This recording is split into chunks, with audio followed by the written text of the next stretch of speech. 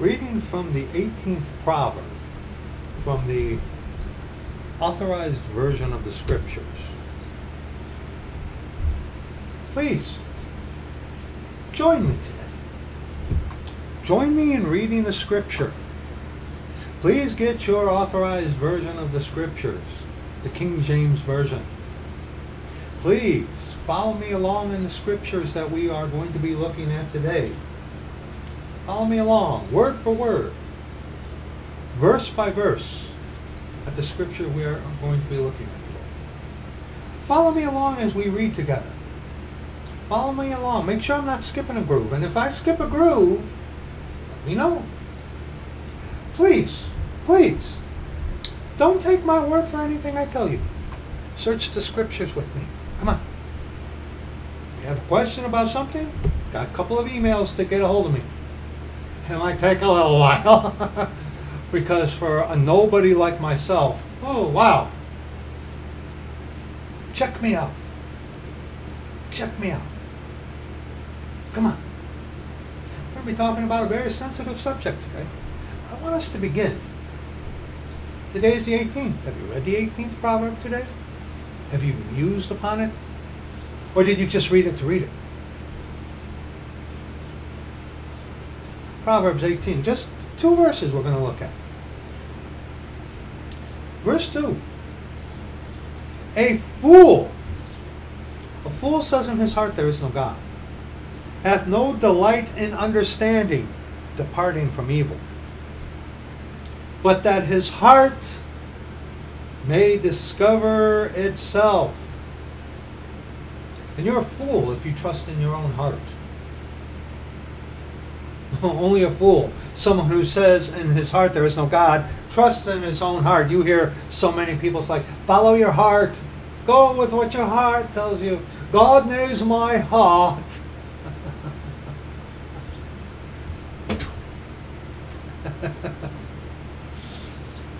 Verse 13. He that answereth a matter before he heareth it, it is folly and shame unto him.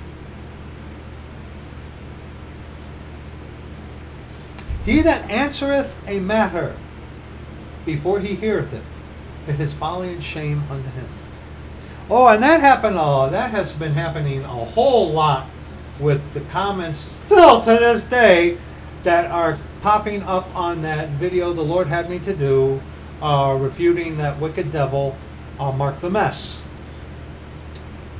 People are not watching the video, and it's obvious. It's obvious. But yes, he that answereth a matter before he heareth it, it is folly and shame unto him. Here's what we're going to be talking about today.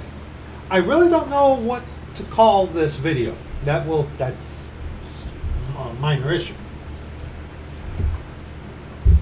People, when it comes to me personally, say that, Brad, you say that Jesus is a sinner. No, sir. No, sir. I have never said that, never taught that. But you teach that the flesh that Jesus Christ is come in was capable of sin. No, sir. No, sir. That's what the Scripture teaches. Okay? That's what the Scripture teaches. That flesh is unprofitable. That nothing good dwells within the actual physical flesh. Okay? That's what the Scripture teaches. But see, now here's the argument. And this was one of the argumentative, almost accusations that I received from a psychopath before. Here's what the question is. Brett, if you say the flesh that Jesus Christ is come in, God manifest in the flesh, was capable of sin, was sinful, then that must mean that Christ's death, burial, and resurrection on the cross was not effective, right? That's the accusation. No, sir. No, sir. No, not at all. See, therein lies your problem. My problem? Yeah. Therein lies your problem. What's your problem? You want to know what your problem is? I'm happy to tell you. Oh, I'm being prideful, huh? That ghost get a haircut yet, buddy? Psalm 50. You want to know what your problem is? Verse 21. We're going to be looking at this here, I believe, within these notes here a little later. But this is what your problem is. Psalm 50, verse 21. These things hast thou done, and I kept silence. Thou thoughtest that I was altogether such an one as thyself. But I will reprove thee, and set them in order before thine eyes.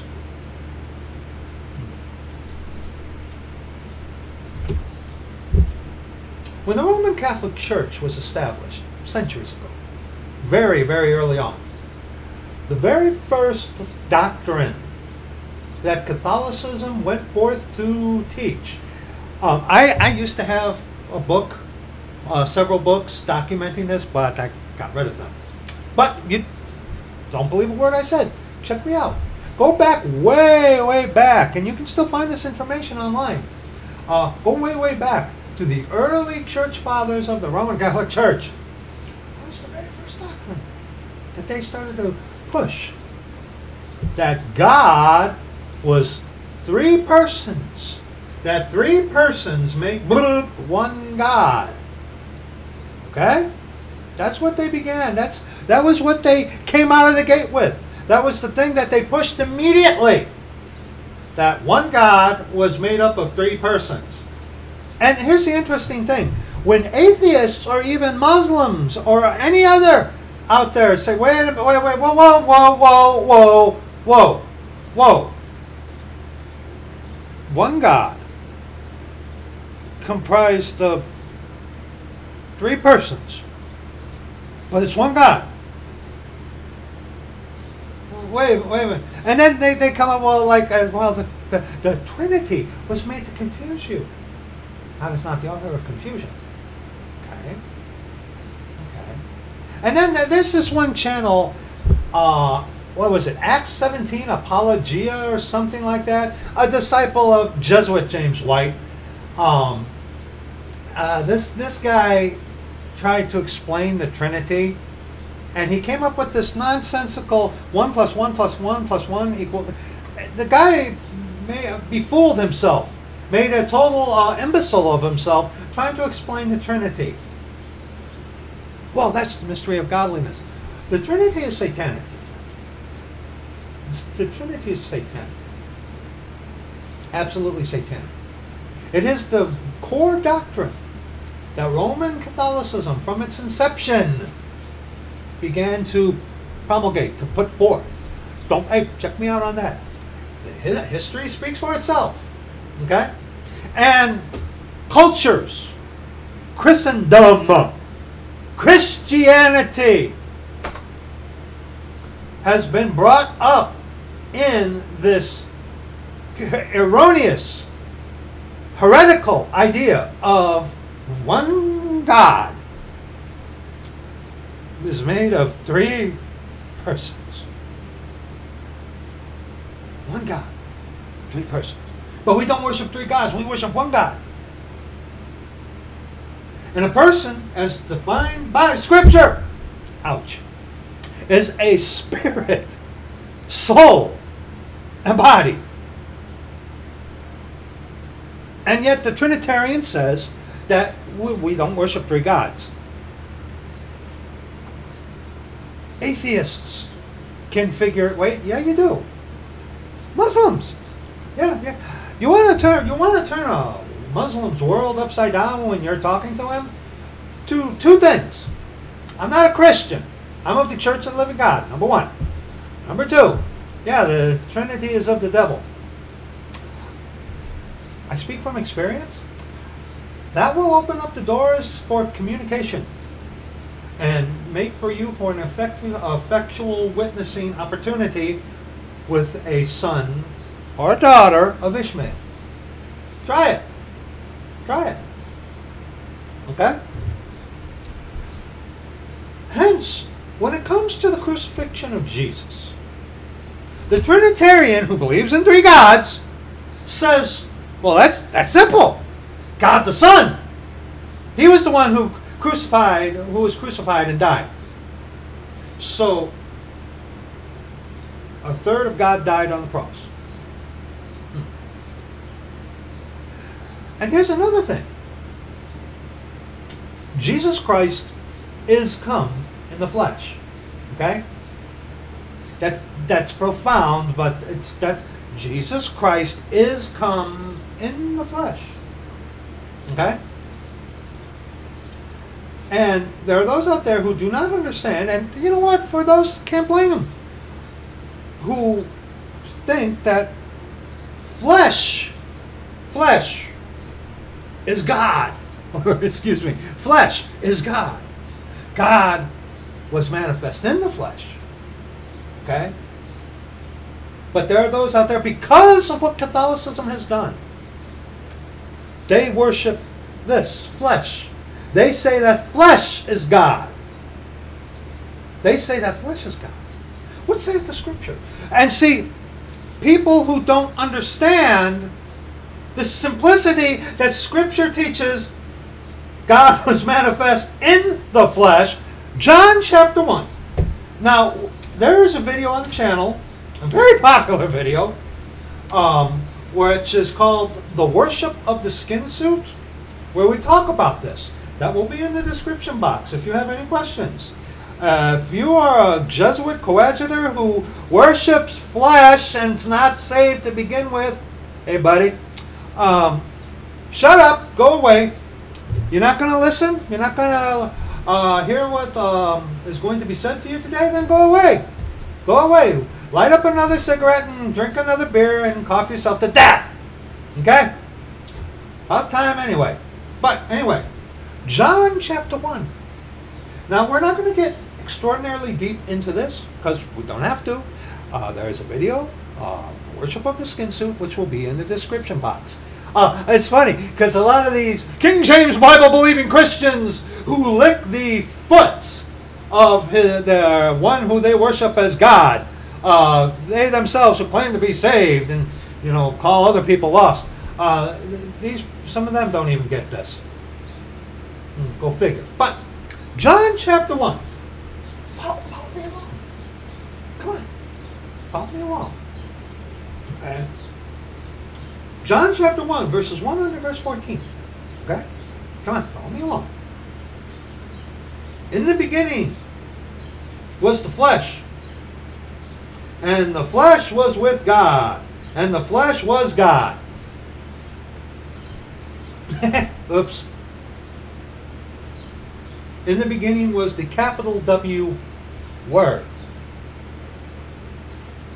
And the Word was with God. And the Word was God.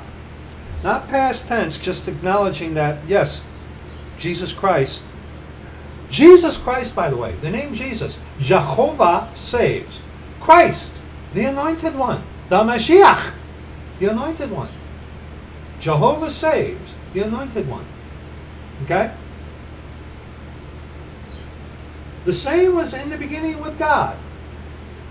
All things were made by Him, and without Him was not anything made that was made.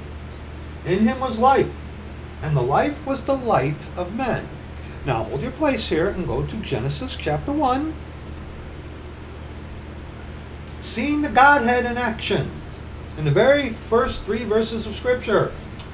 In the beginning. Genesis, the beginning. Chapter 1, verses 1 and on to verse 3. In the beginning, God created the heaven and the earth. And the earth was without form and void, and darkness was upon the face of the deep. And the Spirit of God moved upon the face of the waters. And God said, spoke, the Word, capital W, made flesh. Okay? And God said, let there be light, and there was light. So, go back to John chapter 1. In the beginning was the capital W Word. And the Word was with God, and the Word was God. Jeho's put A in there. Was a God. But capital W Word, 7 times. In the Authorized Version of the Scriptures, 7 times appears the capital W Word, talking about our Lord Jesus Christ, who is come in the flesh. Okay? Okay, you with me so far? All right? Okay? The Bibles take out 1 John 5:7. They call it the Johannine comma. So then capital W in the Bibles only appears 6 times. Okay? Let's keep reading in John chapter 4. John chapter 1. Verse 5. And the light shineth in darkness, and the darkness comprehended it not. There was a man sent from God, whose name was John. The same came for a witness to bear witness to the light, that all men through him might believe. He was not that capital L light, but was sent to bear witness of that capital L light. Capital L light, also referring on to Jesus Christ. That was the true capital L light, which lighteth every man that cometh into the world. Now, capital L light here only appears 4 times. There may be another incident at the beginning of a verse, capitalizing the beginning of a verse as you search the Scripture. Every verse that begins is with a capital letter. So there may be another incident where light is the beginning of a verse, but within this context, the 4 times of capital L light also is referring onto our Lord Jesus Christ. Okay? He was in the world, and the world was made by him, and the world knew him not. Yes, because there was no beauty in him that the world would want him. That's talked about in Isaiah chapter 53, which we will be looking at today. Okay? Yes, and see, therein Satan, read Ezekiel chapter 28. Satan was adorned with every precious stone and covering. Okay? Beg your pardon. Oh, brother dear. Wait till you see. Amen. Thank you, brother. Thank you. Anyway, as we were talking about, I forgot to turn. I love you, brother, but I had, Anyway. Yes, he was in the world, and the world was made by him, and the world knew him not.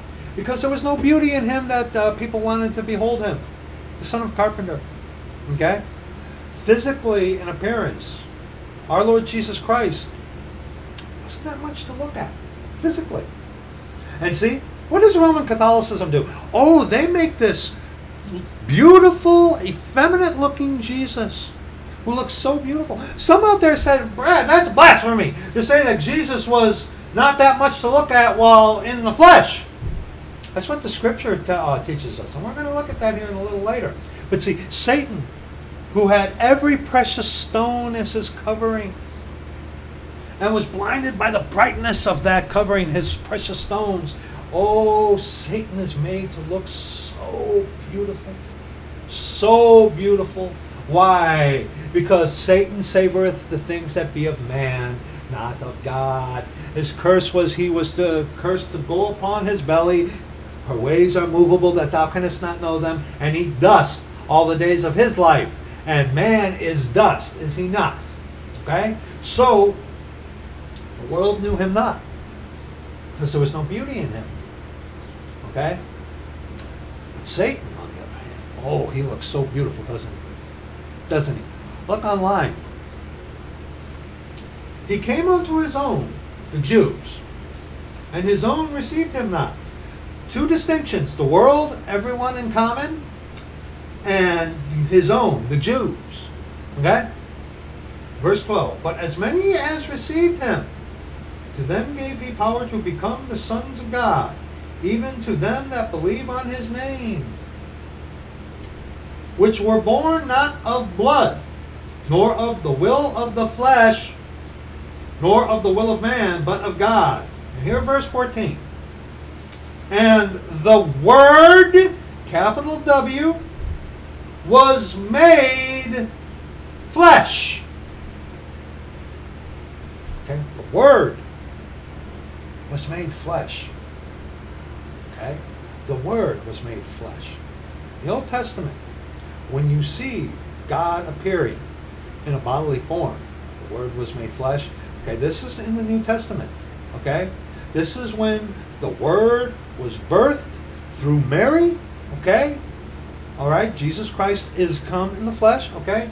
But in the Old Testament, okay? Yes, God has a body. Absolutely He does. But see, this is when God was born of woman.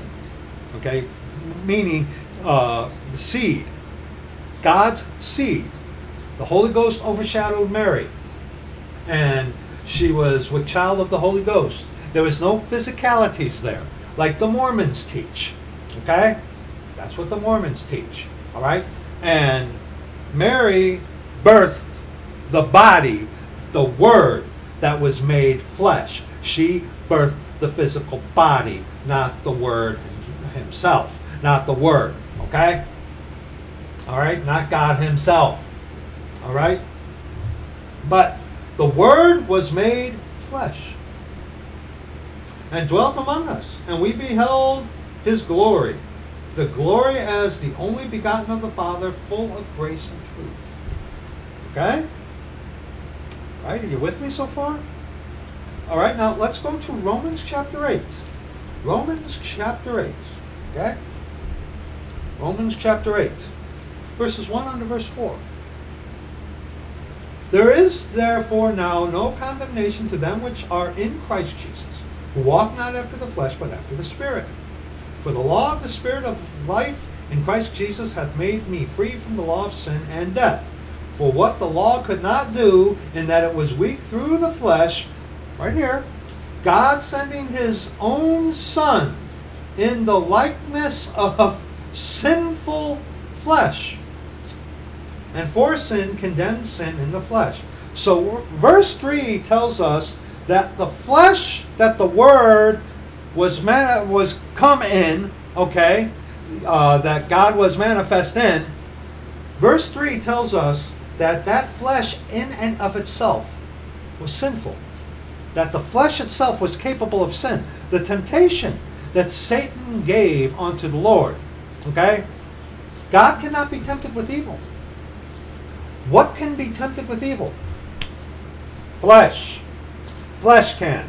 God within that flesh cannot be tempted with evil. Okay? But the flesh that God was in, the flesh itself, can be tempted. Any of you who have been alive for more than 20 years, you have realized that the flesh itself has basically its own mind. Paul talks about that in Romans chapter 7. Okay? You have already figured that out, haven't you? Hey, you scum Jesuit coadjutors, light up a cigarette there, pal, drink your beer at the pub, okay? You yourselves have to admit that your flesh seems to have a mind of its own, doesn't it? Yes. Why? Because all flesh is sinful, capable of sin. Okay? All right? So was God born a sinner? No. No. Because if He was born a sinner, then He would have to be redeemed, wouldn't He? God is perfect. God cannot sin. But God Himself, the Godhead, which is spirit, soul, and body. Okay, 1 John 5:7, which the Bibles take out? The Father, the Word, and the Holy Ghost, and these three are one. Spirit, soul, and body. Okay? It's not that hard to figure out. All right? But see, God is perfect. God cannot sin. God who cannot sin was born into a body that could sin. God within that body cannot sin. Okay? You know how if you are saved, born again, converted, you are sealed with the Holy Ghost, sealed unto the day of redemption, right? Okay, you got that? The Holy Ghost that is in you cannot sin. Okay? But guess what? We as man, we are not God. The Holy Ghost in John chapter 4, I believe it is, talks about that. Okay? Okay, His seed remaineth in Him, talking about the Holy Ghost. Okay? The Holy Ghost within you cannot sin and will not guide you unto sin. But guess what? we are within the flesh. Hence, we will sin because we are not God. But God within us cannot sin. God within us will guide us into all truth. But we sin. God could not sin. It's not that hard to figure out. Okay? Now verse 4. That the righteousness of the law might be fulfilled in us who walk not after the flesh, but after the Spirit. And of course, 1 Timothy chapter 3, verse 16. And without controversy, great is the mystery of godliness. God was manifest in the flesh, justified in the Spirit, seen of angels, preached unto the Gentiles, believed on in the world, received up into glory. Okay? All right? Now, go to Genesis chapter 22. Okay? Genesis chapter 22. One verse. Okay? Those of you of the Church of the Living God, not Christians, you ought to know what this is about. Genesis chapter 22, just one verse. Just one verse. Verse 8. And Abraham said, my son, God will provide himself a lamb for a burnt offering. So they went both of them together. Now, the Bible's totally messed this up. Genesis chapter 22, verse 8, again, slowly. And Abraham said, my son, God will provide himself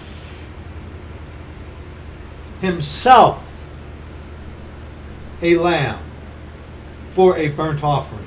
So they went both of them together. So God will provide himself. The Godhead is spirit, soul, and body. And these three are one. Not three persons, three gods that make one God. That is insanity. These scriptures does not teach that. Okay? That is different. The Trinity is blasphemy. But don't worry. You Christians that are going to go through the time of, you Christians that are going to be going through the Great Tribulation, you'll see your Trinity on earth during that time of Jacob's trouble. And it's going to be the dragon, the beast, and the false prophet. Okay? So you'll get to see your little satanic Trinity. Okay? Now, go to 1 Peter. 1 Peter chapter, is that a 1 or a 3? 1 Peter chapter 1. 1 Peter chapter 1. Okay? Come on, fingers. 1 Peter chapter 1, is it?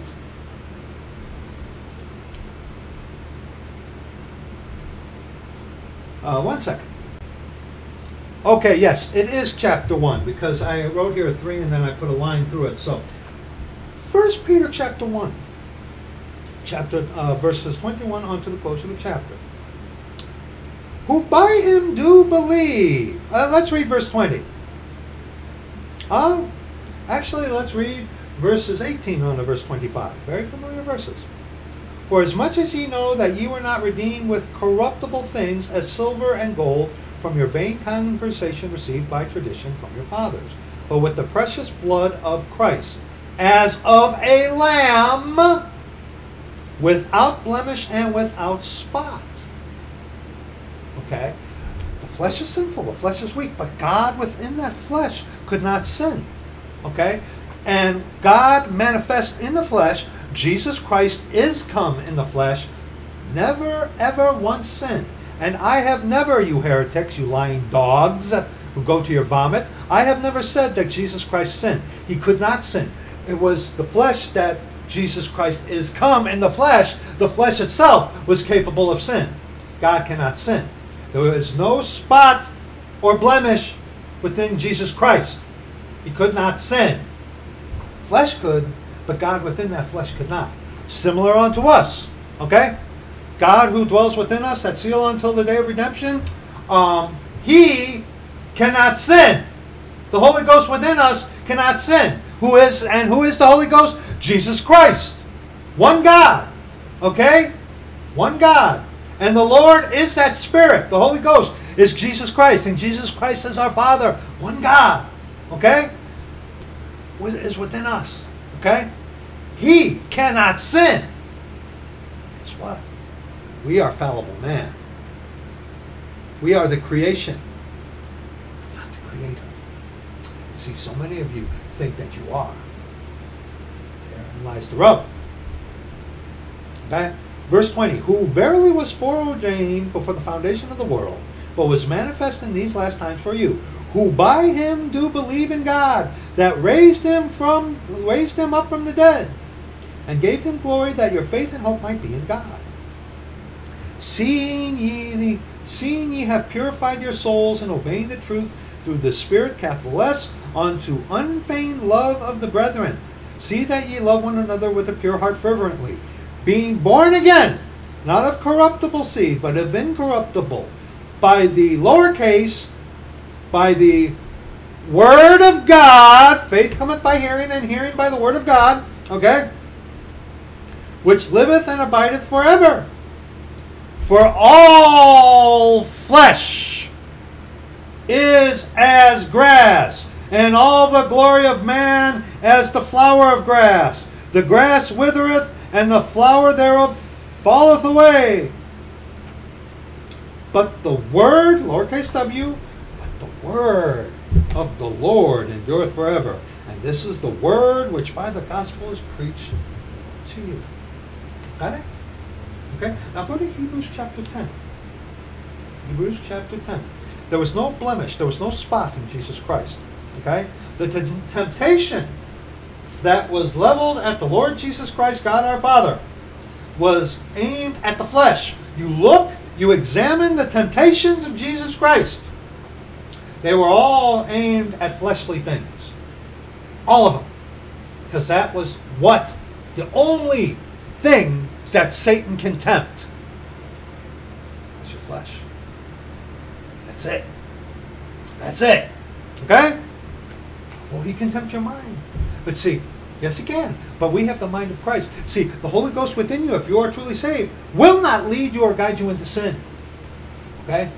You got to remember too, it's not a gunpoint. Okay?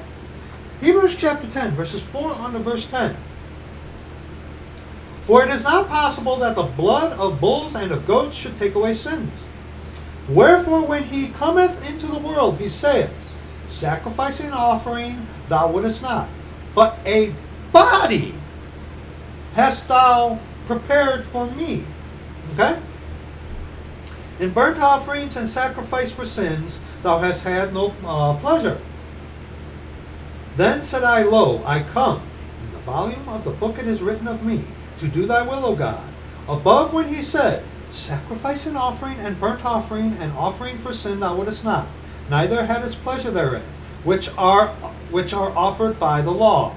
Then said he, lo, I come to do thy will, O God. He taketh away the first, that he may establish the second, by the which will we are sanctified through the offering of the body of Jesus Christ once for all. Okay? All right, are you with me so far? And on this, okay, by the way, what is being quoted here is Psalm 40. Go to Psalm 40. Okay? Psalm 40.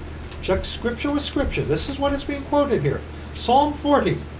Verses 4 on to verse 10 also. Okay? Blessed is the man that maketh the Lord his trust, and respecteth not the proud, nor such as turn aside to lies. Many, O Lord my God, are thy wonderful works which thou hast done, and thy thoughts which are to usward. They cannot be reckoned up in order unto thee. If I would declare and speak of them, they are more than can be numbered. Sacrifice and offering thou didst not desire. Mine ears hast thou opened. Burnt offering and sin offering hast thou not required. Then said I, lo, I come. In the volume of the book it is written of me. I delight to do thy will, O my God. Yea, thy law is written, thy law is within my heart. I have preached righteousness in the great congregation. Lo, I have not refrained my lips. O Lord, thou knowest. It's describing a body. Is it not? Okay? Yes. I have not hid thy righteousness within my heart. I have declared thy faithfulness and thy salvation. I have not concealed thy loving kindness and thy truth from the great congregation. And notice here, go back to Hebrews, where it says, Oh, where was that? Verse 4, for it is not possible that the blood of bulls and goats should take away sins. Old Testament sacrifices for sins covered sins. But the blood of Jesus Christ, not the flesh itself, but the blood of Jesus Christ cleanseth away sin. Why was that so significant about why couldn't the blood of bulls and goats? Very simple answer. Ecclesiastes chapter 3. Ecclesiastes chapter 3. And Paul talks about this. By man came death and sin into the world. Adam. By man, God as man. The man, Christ Jesus. Okay? By man came redemption, forgiveness of sin. Yes. God within man. Salvation is of God, you wicked devil heretics who wrest people's words. Okay? Salvation is of the Jews, and it is God's grace through our faith. But God in man, as man, died, buried, and rose again the third day according to the Scriptures. 36 minutes in, you heretics who wrest words, you're going to twist that. The Lord rebuke you, you scoundrel, scumbag devils. Go to hell already, would you? Okay? Oh, brethren, forgive me. There are those out there who have made their choice, no matter what anyone would do, even if Jesus Christ himself were to appear to these devils, they would not be saved. They're lost. They've made their choice. They are our enemies, okay? And we are not to show any kindness or love toward them. They are the enemies of Christ. Hence, go away, go to hell already, okay? But, simple. Why here in Hebrews chapter 10? Verse 4, for it is not possible that the blood of bulls and of goats should take away sins. Very simple. Ecclesiastes chapter 3, verse 21. Who knoweth the spirit of man that goeth upward, and the spirit of the beast that goeth downward to the earth? The spirit of the beast that goeth downward to the earth. Man became a living soul. Man is made in the image of God. We have a spirit, soul, and body. Animals, know your pets that you love so much, your pets who you make into people. There was some young man who said, I bet my salvation that I'll see my little Fluffy, he didn't say that, my pet in heaven. Well, it is your soul, isn't it? Because you're not saved. It's not your salvation. It's God's gift by grace through faith. But animals, dear friends, they don't have a soul. Animals do not have a soul. Animals have a body and a spirit, but animals do not have souls. If you have children who are watching this, and they got their beautiful, cute little pet dog, I'm sorry. You have a little tragedy on your hands eventually, and I'm sorry to say it so bluntly. But yes, animals do not have a soul. So see, their blood could only cover, not do away with. You see? Okay? And also go to Genesis chapter 2. Genesis chapter 2 now. Okay? Genesis chapter 2. Genesis chapter 2. We want verses 18 on to verse 20. Okay? Here's another thing about, why the blood of bulls of goats couldn't take away sin. Okay? Genesis chapter 2, verses 18 on to verse 20. And the Lord God said, it is not good that the man should be alone. I will make him an helpmeet for him. And out of the ground the Lord God formed every beast of the field, and every fowl of the air, and brought them unto Adam, to see what he would call them. Whatsoever Adam called every living creature, that was the name thereof. And right here, and Adam gave names to all cattle, and to the fowl of the air, and to every beast of the field. But for Adam there was not found an helpmeet for him. Why was there not an helpmeet for him? Okay? Because animals don't have souls. Okay? And perverts out there will come to this and say, well, Adam, never mind. Okay? Perverts will come to this verse and twist it to justify horrendous, grotesque sin. Okay? But there was not a helpmeet for Adam. Now, of course, this is where woman is created. Woman, because she was taken out of man, that's what woman means, okay? But a helpmeet for Adam. Why was there not a helpmeet for them, for Adam? Because cattle and creatures and every living thing didn't have a soul. Hence, not a helpmeet for man. Okay? That's why. That's why the blood and bulls of goats could only cover sin. Why? Because no soul. By man came sin. And by man, God as man. God as man. You scoundrel, scumbag, Jesuit coadjutor devils who like to cut and paste and twist people's words around. Okay? You guys are the ones who worship flesh. Not we of the Church of the Living God. Okay? God as man. Jesus Christ is come in the flesh. God manifest in the flesh. Okay? Okay? Okay. Now go to Psalm. We already read Psalm 50. But let's read it again in the order that the Lord gave this to me to share with you. Okay? Psalm 50. Psalm 50. Verses 21 on to verse 23. Again. These things hast thou done, and I kept silence. Thou thoughtest that I was altogether such an one as thyself. But I will reprove thee, and set them in order before thine eyes. Now consider this, ye that forget God, lest I tear you in pieces, and there be none to deliver. Whoso offereth praise glorifieth me. And to him that ordereth his conversation aright, will I shew the salvation of God. And let's remember too, brethren, let's remember too, and thank you, dear brother, for this addition. Let's remember this. Isaiah chapter 44.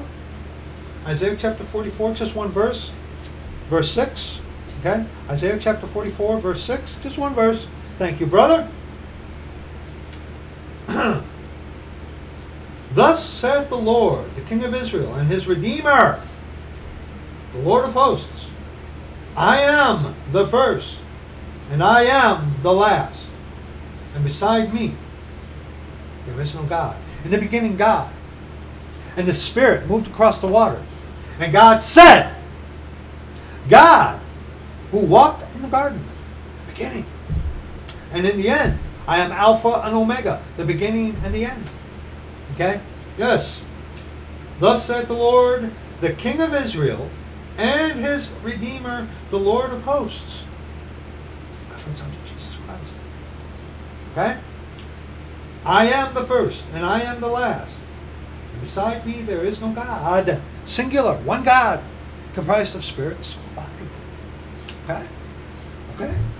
You with me so far? Now go, we already read verses, 1 Peter chapter 18 on to verse 21. Okay? We were supposed to break that up. That's why. But now go to 2 Corinthians. 2 Corinthians, okay? We already covered 1 Peter chapter 1. It was supposed to be what we read first, 21 on to verse 25. Then we were to go, well, we'll go back there again. Why not? Okay, repetition is good. 1 Peter chapter 1, okay, verses 18 on to verse 21, okay? Let's read it. Let's refresh our memory, what we already read. Okay? For as much as ye know that ye were not redeemed with corruptible things as silver and gold, from your vain conversation received by tradition from your fathers. And true, you got to remember, these coadjutors can only make it for about 10-15 minutes, and then they get irritated because they are natural. They don't have the Spirit of God in them. There's only so much that the false and the coadjutor can take. It's only the highly trained Jesuit coadjutors, such as the Inquisitor from Queens, New York, who can watch these videos because he's well trained by the Jesuits, by the one guy, and not the little boy, like the one guy in Canada who can watch these videos from beginning to end. Well trained, okay? But most of these coadjutors, they cannot handle so much. So, let's continue. Verse 19. But with the precious blood of Christ, as of a lamb without blemish and without spot, who verily was foreordained before the foundation of the world, but was manifest in these last times for you, who by him do believe in God, that raised him up from the dead, and gave him glory, that your faith and hope might be in God. Very interesting. And let's go, of course, to 2 Corinthians chapter 5. Just one verse. 2 Corinthians chapter 5. Jesus Christ never sinned. But what you people have to understand, this the skin suit was and is capable of sin. God manifest in the flesh. Jesus Christ is come in the flesh. Could not sin. Jesus Christ never sinned. I have never, ever said or taught that Jesus Christ sinned. I have never said that. Anyone who says that of me is a liar. Okay? Specifically too, and that little punk from Indianapolis that lives by Notre Dame, that little punk, I never said that Jesus Christ sinned. Never. That is blasphemy. Okay? 2 Corinthians chapter 5, verse 21. For he hath made him to be sin for us, who knew no sin, that we might be made the righteousness of God in him. Okay? Now, Matthew chapter 23. Matthew chapter 23. And if you're lost and you've made it this far, here's where I'm going to lose you. Here's where I'm going to lose. Here's where we, the Church of the Living God, who have the Spirit of God, who guides us into all truth, here's where we're going to lose you. Here, like the Jews who were listening to Paul, they gave audience unto him until he spake this word, and he said, away with such a fellow. Here's where we're going to lose you. Matthew chapter 23, verses 16 on to verse 28. See, the body was the vessel. The blood of that body, of a vessel that never sinned because God was within that vessel. Yes. Hence, the precious blood of Christ. This is what we're touching on. But see, people today, because of Catholicism, worship this. Matthew chapter 23. Matthew chapter 23, which is describing the spiritual climate before the time of Jacob's trouble, which is the time of Jacob's trouble. I did that because we, the Church of the Living God, the redemption of the purchased possession, get redeemed before the time of Jacob's trouble. Matthew chapter 23 is referring to the spiritual climate before the time of Jacob's trouble. Matthew chapter 24 is talking about the time of Jacob's trouble. Matthew chapter 25 is talking about when our Lord Jesus Christ comes back with us, who go up with him, come back with him, okay? Okay, at the second coming. That's talking about when he comes back and he begins to establish the kingdom of heaven. Okay? You with me? But, Matthew chapter 23, verses 16 on to verse 28. Okay? Woe unto you, ye blind guides, which say, whosoever shall swear by the temple, it is nothing. But whosoever shall swear by the gold of the temple, he is a debtor. Okay? Now, the temple under the Old Testament was where God would come and meet with the high priest, especially on Yom Kippur, once a year, okay? But the temple under the Old Testament, before this dispensation, was where people would go, the Jews would go to worship God, because that was his house on earth that he would come and stuff like that. Okay, that was the purpose of the temple. So, under the law, the temple was the holy place. Okay? But see, woe unto you, ye blind guides, which say, whosoever shall swear by the temple, it is nothing. But whosoever shall swear by the gold of the temple, he is a debtor. Ye fools and blind, for whether is greater, the gold or the temple that sanctifieth gold? The temple that sanctifieth the gold. Roll that around for your head, in your head a little bit. Okay? Hold on. Don't get ahead of me. Let's continue. Okay? And whosoever shall swear by the altar, it is nothing. But whosoever sweareth by the gift that is upon it is guilty. Ye fools and blind, for whether is greater, the gift or the altar that sanctifieth the gift? Whoso therefore shall swear by the altar sweareth by it, and by all things thereon. Okay, we were reading on to verse 28, excuse me, okay? And whosoever shall swear by the temple sweareth by it, and by him that dwelleth therein. Now see, dwelleth therein.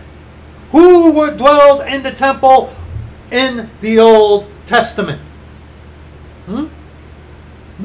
See, you got to rightly divide the word of truth. Under the Old Testament, God the Father, our Lord Jesus Christ, and the Holy Ghost, and the Lord is that Spirit, who is the Holy Ghost, okay? The Lord is that Spirit, okay? Thank you. Pardon for my tongue-tying, okay? But, under the dispensation of the law, God was not a permanent resident in anybody. The Holy Ghost, and the Lord is that Spirit, God our Father, our Lord Jesus Christ, God could come and go as seemed fit, okay? There was no seal until the day of redemption under the law. Okay? Hence, under the law, they had a temple, a physical temple, which were the shadow of things to come. We're going to look at that. Don't you worry. We're going to look at that. Okay? Which was a shadow of things to come. Okay? So, today, in this dispensation, okay? As you all know, you heretics out there, even you of the Church of the Living God, well, your body is the temple of the Holy Ghost, which dwells within you. So what makes that temple holy, separate, other? You who are saved, you get exactly what I'm saying. You who are lost, you guys who work for the Vatican, you're gone. You don't get this because you are spiritually discerned. Okay? Let's continue. Okay? Verse 22, and he that shall swear by heaven sweareth by the throne of God, and by him that sitteth thereon. Woe unto you, scribes and Pharisees, hypocrites! For ye pay tithe of mint and anise and cumin, and have omitted the weightier matters of the law. Judgment, mercy, and faith, these ought ye to have done, and not to leave the other undone. Ye blind guides, which strain at a net and swallow a camel. Woe unto you, scribes and Pharisees, hypocrites! For ye make clean the outside of the cup and of the platter, but within they are full of extortion and excess. Stop. They were swearing by the gold that was upon the altar. But on the inside, they are full of what? Extortion and excess. This was under the dispensation of the law. Okay? For our instruction in righteousness. How many people worship and glorify flesh, but within they don't have the Holy Ghost? Do you get it? Do you get it? They worship their accomplishments. They boast their accomplishments. They boast their flesh. They boast of other men. They boast, I'm a disciple, I'm an ite. Let's keep reading. Verse 26, thou blind Pharisees, cleanse first that which is within the cup and platter, that the outside of them may be clean also. Woe unto you, scribes and Pharisees, hypocrites! For ye are like unto whited sepulchres, which indeed appear beautiful outward, like Satan, but are within full of dead men's bones, and of all uncleanness. Even so ye also outwardly appear righteous unto men, but within ye are full of hypocrisy and iniquity. Now, Isaiah chapter 42. Isaiah chapter 42. Just one verse. Isaiah chapter 42. One verse.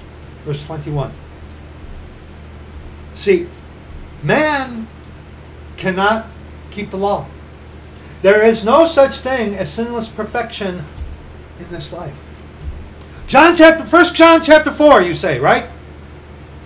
That's talking about the Holy Ghost that dwells within you. Okay? Read Romans chapter 7 sometimes, dear friend. Okay? Paul, the greatest of the church of the living God, could not cease from sin. We sin every day. And see, you've got these heretics out there. Well, I don't sin every day. Oh, so for a day you're perfect like God. Heresy. The Lord rebuke you.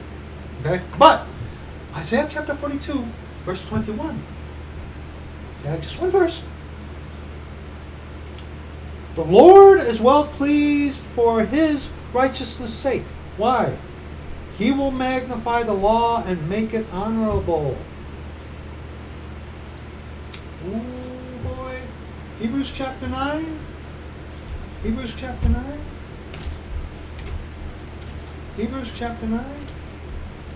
Do you get this so far, brother, sister? You lost people? You know, you lost people who have devils appear to you? See devils? You see dead people? Yeah, you see devils. Huh? You coadjutors, you don't get this. Your law, you know, I'm not talking about, you know, I mean, I'm specifically talking about, you know, those coadjutor devils. But you're lost and don't understand this? It's okay. I'm talking about the ones who are here to make trouble. Okay? Hebrews chapter 9. Hebrews chapter 9, verses 8 on to verse 10. Hebrews chapter 9, verses 8 on to verse 10.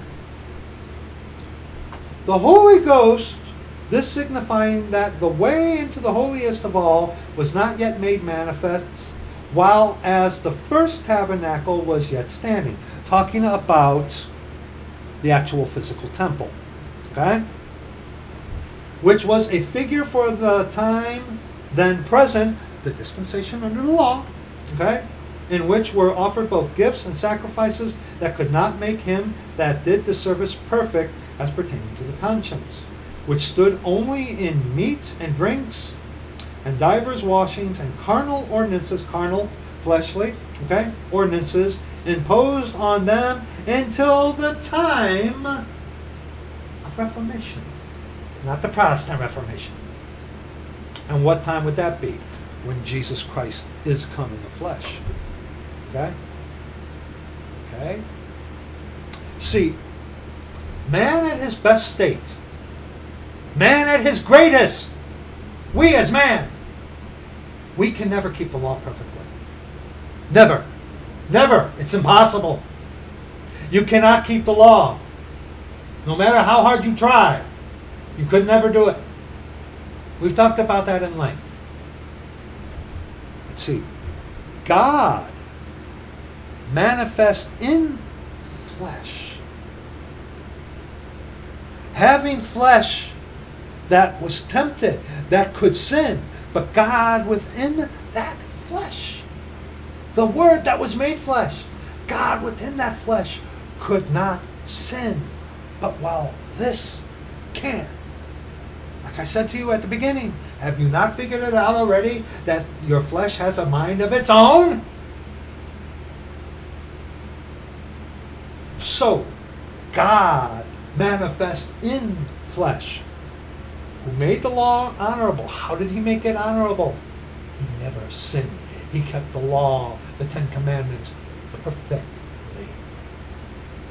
That's why when the Bible say that you're in sin if you get angry, but the Scriptures say it's angry without a cause. So the Bible say when Jesus got angry, he was a sinner. Okay? And see, because Christ made the law honorable and never sinned, that's why his body And that blood was the perfect sacrifice for sin. Man cannot do that. Man, we cannot do that. We, as the Church of the Living God, who have God within us, we cannot do that. Why? Because we are not God. Oh, we can know what is good or evil. Yeah. Yes, we can be as gods, knowing good and evil. But only God truly knows what is good and evil, you see. Okay? But God, within flesh, who could keep the law perfectly, and because he kept the law perfectly and made it honorable, hence the body of Jesus Christ. Because of God who is in that body, Jesus Christ is come in the flesh. The Word made flesh. That flesh was sanctified by God who kept the commandments perfectly. Do you understand finally? I hope you do. Okay? But John chapter 16. See, you can try to twist this all you want there, friend from Blackpool, and your little boyfriend. You can try to twist this all you want. Deal with the scriptures. Not saying that you are God. No. Because God within us, I mean, look at Paul. Look at Paul. Romans chapter 7. In his sarcasm, he said, and I think I have the Spirit of God. Yes. Yes. Yes. Paul still sinned. O wretched man that I am, who shall deliver me from the body of this death? See, Jesus did what no man could do. He didn't sin. He could not be tempted to sin by the flesh. You and I as man, who are made from dirt, which our flesh is made of. God within us doesn't force us to do what he says. Satan, who is against us, doesn't force us to go after it.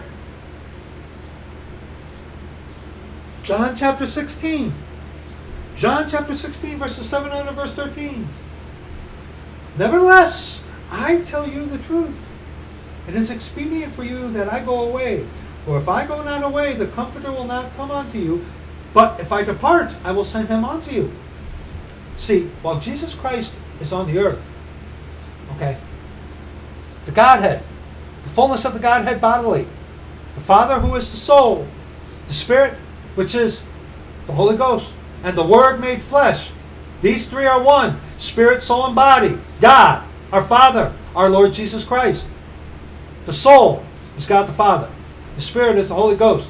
The Word made flesh is the body. Okay?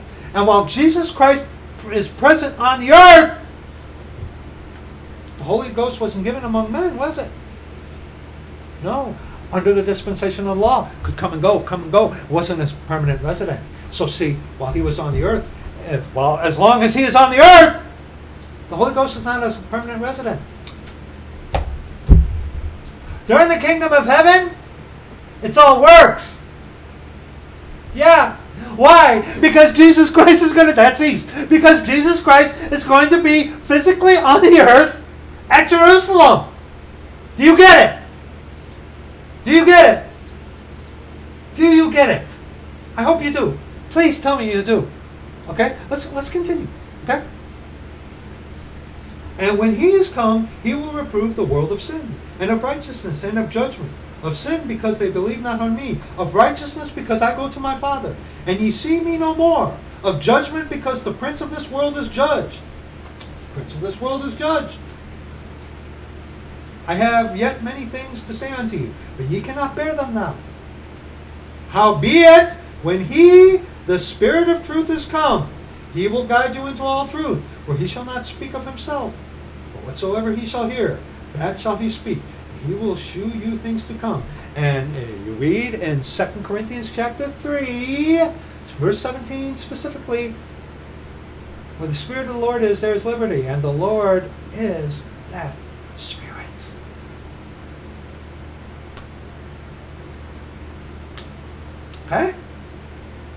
Okay? So while Christ was on the earth, the Comforter would not be given. Why? Because he hadn't died, buried, and rose again the third day according to the Scriptures yet, to fulfill the law. And when he is back on earth, kingdom of heaven, it's all works. And when Satan is loosed from his prison after the 1,000 years and sin is finally done away with, the final and seventh dispensation, no more sin.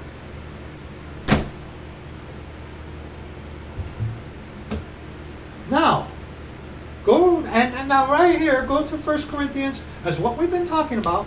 1 Corinthians chapter 3. Okay? 1 Corinthians chapter 3. Verses 16 and 17.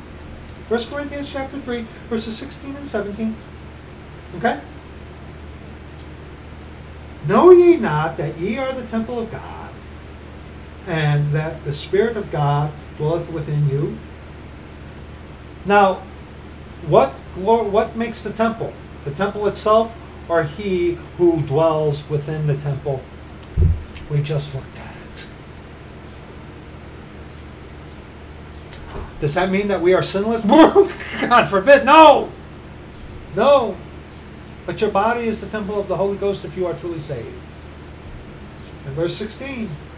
Verse 7. Let's read verse 16 again. Know ye not that ye are the temple of God, and that the Spirit of God dwelleth in you? If any man, including yourself, if any man defile the temple of God, him shall God destroy. For the temple of God is holy, set apart, which temple ye are.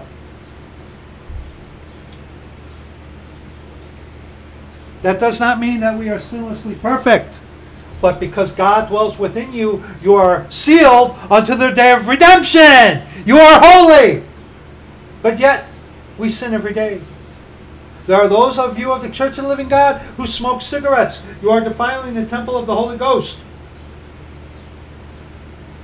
And that's going to be your death. There are those of you of the Church of the Living God who get drunk. You're defiling the temple of the Holy Ghost. There are those of you who are of the Church of the Living God who are fornicating. You are defiling the temple of the Holy Ghost.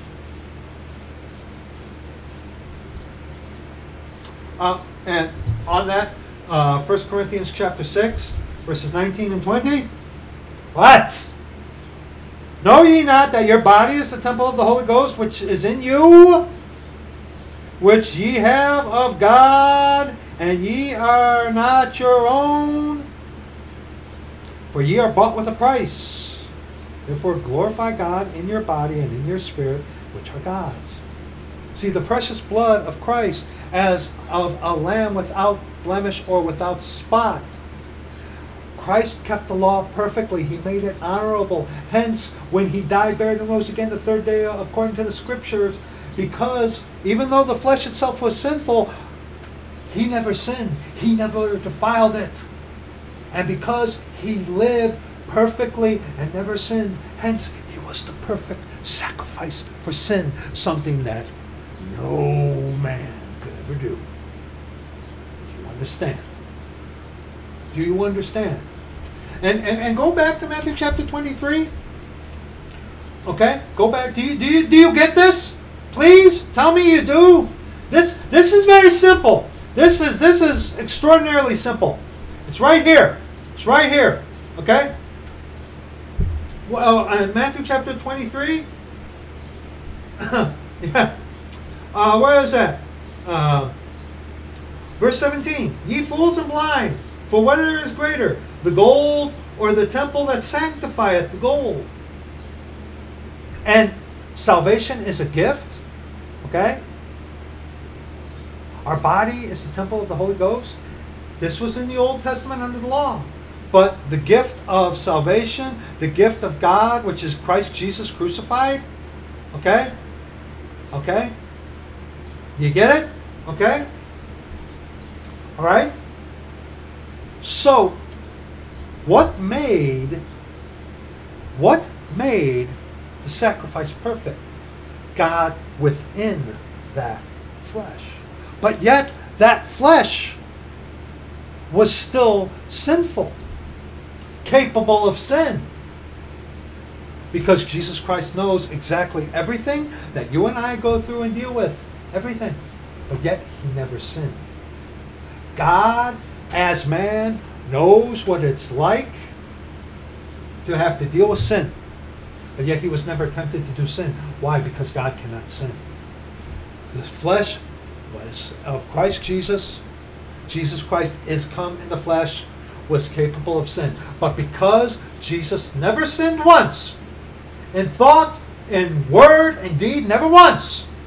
Hence, because of that, the body was sanctified. And that's something that we cannot do. Okay? Wow, and the scriptures plainly declare that the flesh is sinful. But God within that flesh, your body is the temple of the Holy Ghost. Okay? Do you understand? Do you understand? The flesh profiteth nothing. Okay? The flesh profiteth nothing. Jesus Christ himself said that. Okay? We read Romans chapter 2, made in the likeness of sinful flesh. The flesh is sinful. But God within that flesh, who never sinned, on his death, that's why his blood was pure. Why? Because it was never tainted with sin, even though the flesh itself is sinful. Do you understand? Okay? I hope you do. I hope you do. Now go to Isaiah chapter 53. Isaiah chapter 53. Okay? Isaiah chapter 53.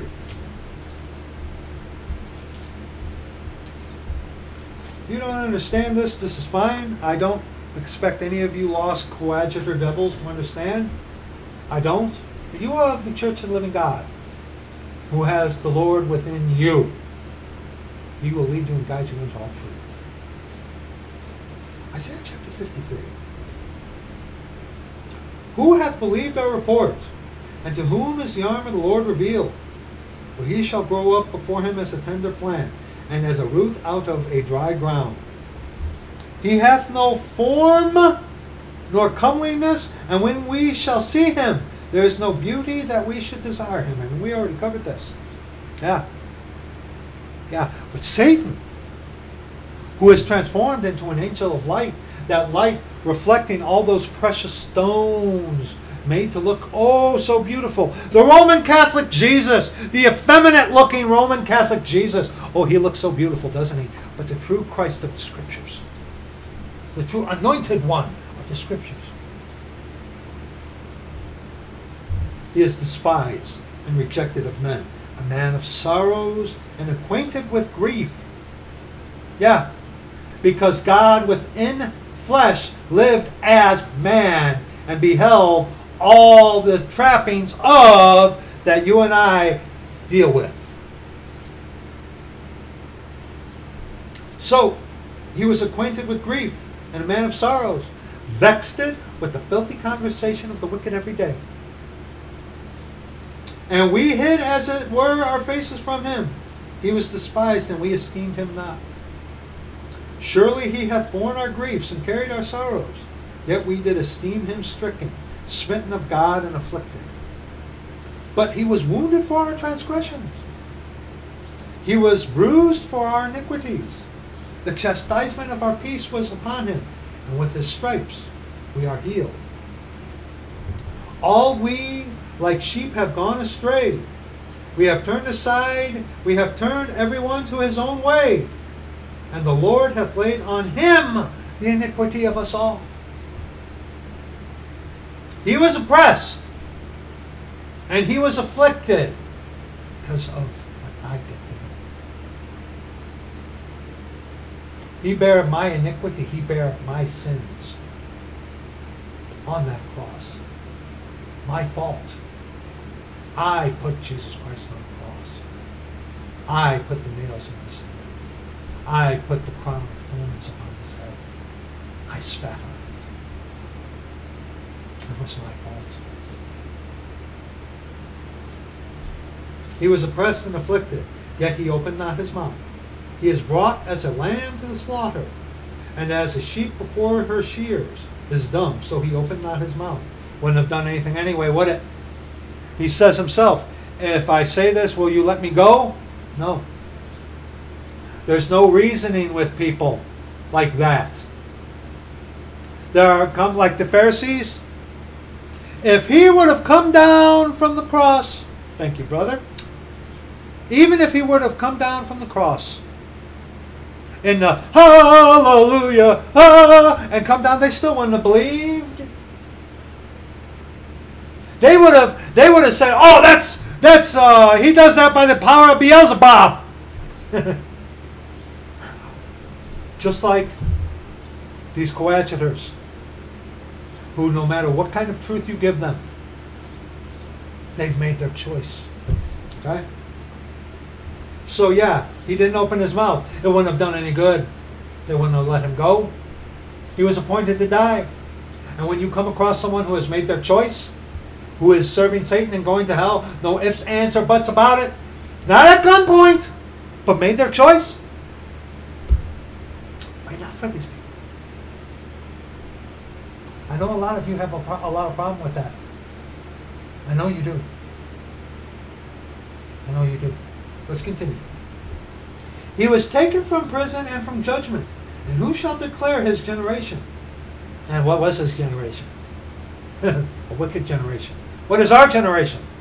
Okay? For he was cut off out of the land of the living. For the transgression of my people he was stricken. Was he stricken? My people. Salvation is of the Jews. He was not sent yet but unto the lost sheep of Israel. To the Jew first, and also to the Greek. The Greek is a Gentile. Okay? See, for the transgression of my people was he stricken. For the transgression of me, my people, man. For our instruction in righteousness today. It's personal, Jack. And he made his grave with the wicked, and with the rich in his death, because he had done no violence, neither was any deceit in his mouth. Never sinned. Never sinned. Okay? Yet, right here, it pleased the Lord to bruise him. He hath put him to grief. When he shall make his soul an offering for sin, he shall see his seed. He shall prolong his days, and the pleasure of the Lord shall prosper in his hand. His soul, an offering for sin. But it was, we read in Genesis chapter 22, verse 8, God shall provide himself a lamb. But it says here, his soul. You really start to have a big problem if you're a Trinitarian with this. Because what do Trinitarians teach? Three gods. It was God the Son, not God the Father on the cross. It was God the Son. Let's keep reading. He shall see the travail of his soul. There it is again. And he shall be satisfied. By his knowledge shall my righteous servant justify many, for he shall bear their iniquities. Therefore will I divide him a portion with the great, and he shall divide the spoil with the strong, because he hath poured out his soul, third time, okay, unto death. And he was numbered with the transgressors, and he bare the sin of many, and made intercession for the transgressors. Matthew chapter 26. Matthew chapter 26. Matthew chapter 26. His soul. See, if you're a Trinitarian, you got a really big problem there. Matthew chapter 26, verses 36 on to verse 38. Then cometh Jesus with them unto a place called Gethsemane, and saith unto the disciples, Sit ye here while I go and pray yonder. And he took with him Peter and the two sons of Zebedee, and began to be sorrowful and very heavy. Then saith he unto them, my soul is exceeding sorrowful, even unto death. Tarry ye here and watch with me. Now, the scriptures plainly declare in 1 Thessalonians chapter 5 that your whole spirit and soul and body be preserved blameless unto the coming of our Lord Jesus Christ. Okay? A person, never mind sick mind Freud, never mind your Google searches. Search here. A person is a spirit, soul, and body. It is satanic heresy to say that God is three persons. The scriptures never say God in three persons. That is heresy. The Trinitarian says three gods make one, because a person is a spirit, soul, and body. So, Christ on the cross, according to the Trinitarian, was not fully God, because he was just the second part of the three-person satanic Trinity. But see, the Godhead is spirit, soul, and body. God, the Father, the Word, and the Holy Ghost, and these three are one. So, okay, we have the Word made flesh on the cross. But yet, his soul was exceeding sorrowful, even unto death. And we just looked in Isaiah chapter 53. He shall see the anguish of his soul. Now, see, you would say, well, wait.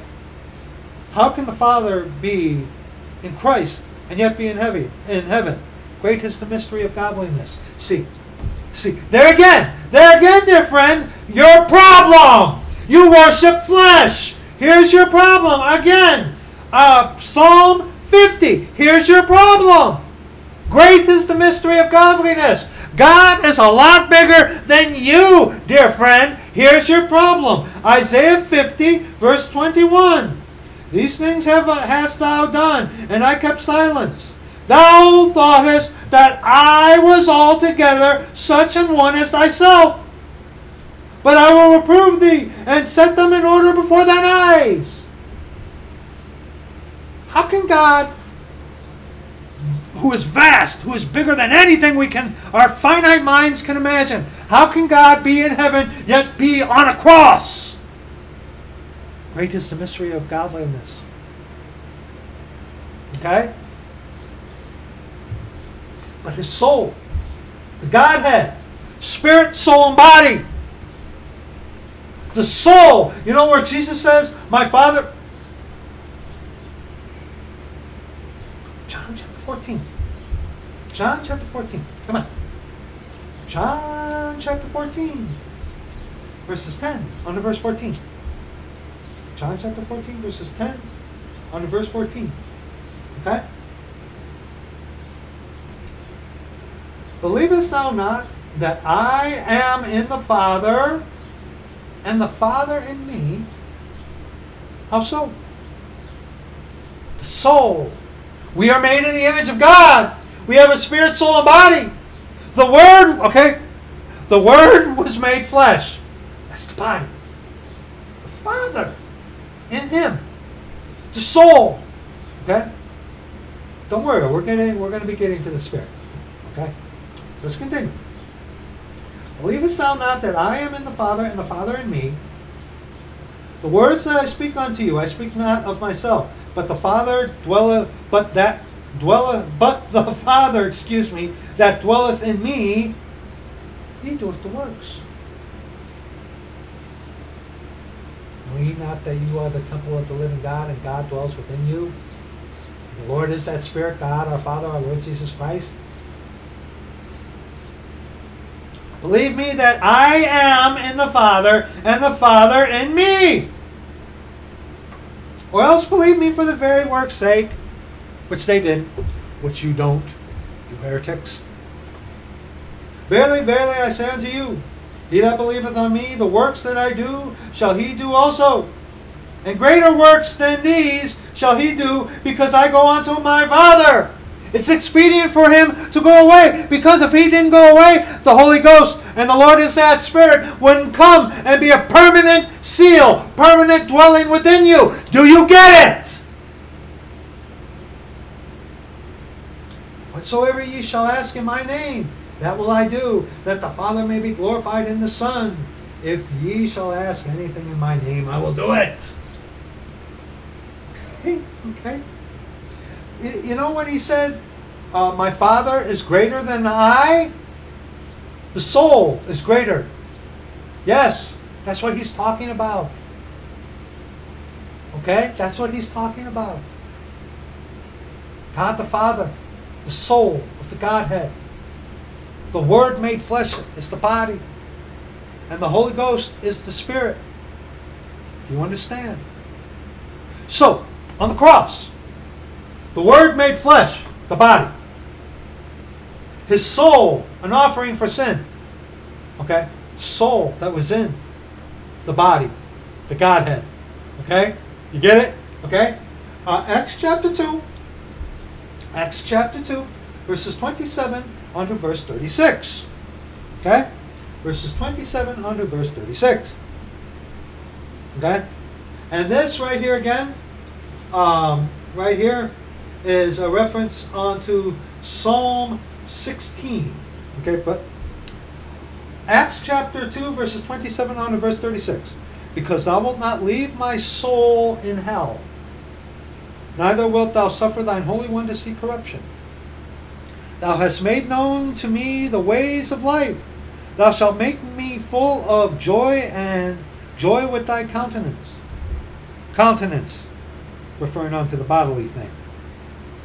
Men and brethren, let me freely speak unto you of the patriarch David, that he is both dead and buried, and his sepulchre is with us unto this day. Therefore, being a prophet, and knowing that God had sworn with him an oath to him, that of the fruit of his loins, according to the flesh, he would raise up Christ, the anointed one, to sit on his throne as the son of David. Yes. He, seeing this before, spake of the resurrection of Christ, that his soul was not left in hell, neither his flesh did see corruption. Now, the price of our sin was paid on the cross, not in hell. Okay? Not in hell. Okay? By his stripes we are healed. The blood of Jesus Christ his Son cleanseth us from all sin. Okay? But why did he go down to hell? We'll get to that. Okay? But heretics like Steve Anderson teach that the price for our sin was paid in hell. Heresy! Heresy, no. The death, burial, and resurrection, the blood shed on the cross. The cross. The cross. The cross. On the cross. That's where the penalty for sin was paid, not in hell. That's heresy. That's wicked heresy. Let's continue. He, seeing this before, spake of the resurrection of Christ, that his soul was not left in hell, neither his flesh did see corruption. This Jesus, and corruption, because 3 days. And remember, Lazarus, it was 4 days, and they said, by then he stinketh. There's some scientific evidence of the scriptures for you. A body doesn't start to stink after when? 4 days. You atheists out there, as the one who has, yes, that's scientifically true. Unless, you know, under bizarre conditions. But 4 days, after 3 days, 4th day, the body stinketh, beginning to corrupt. Okay, let's continue. This Jesus hath God raised up, whereof we all are witnesses. Therefore, being by the right hand of God exalted, and having received of the Father the promise of the Holy Ghost, he has shed forth this, which ye now see and hear, of the Holy Ghost. Okay? And the Lord could not have given the Holy Ghost as a permanent resident while on earth. Because the fullness of the Godhead bodily. Do you get it? That's why during the kingdom of heaven it's all works. Because Jesus, he's going to be on the throne. Okay?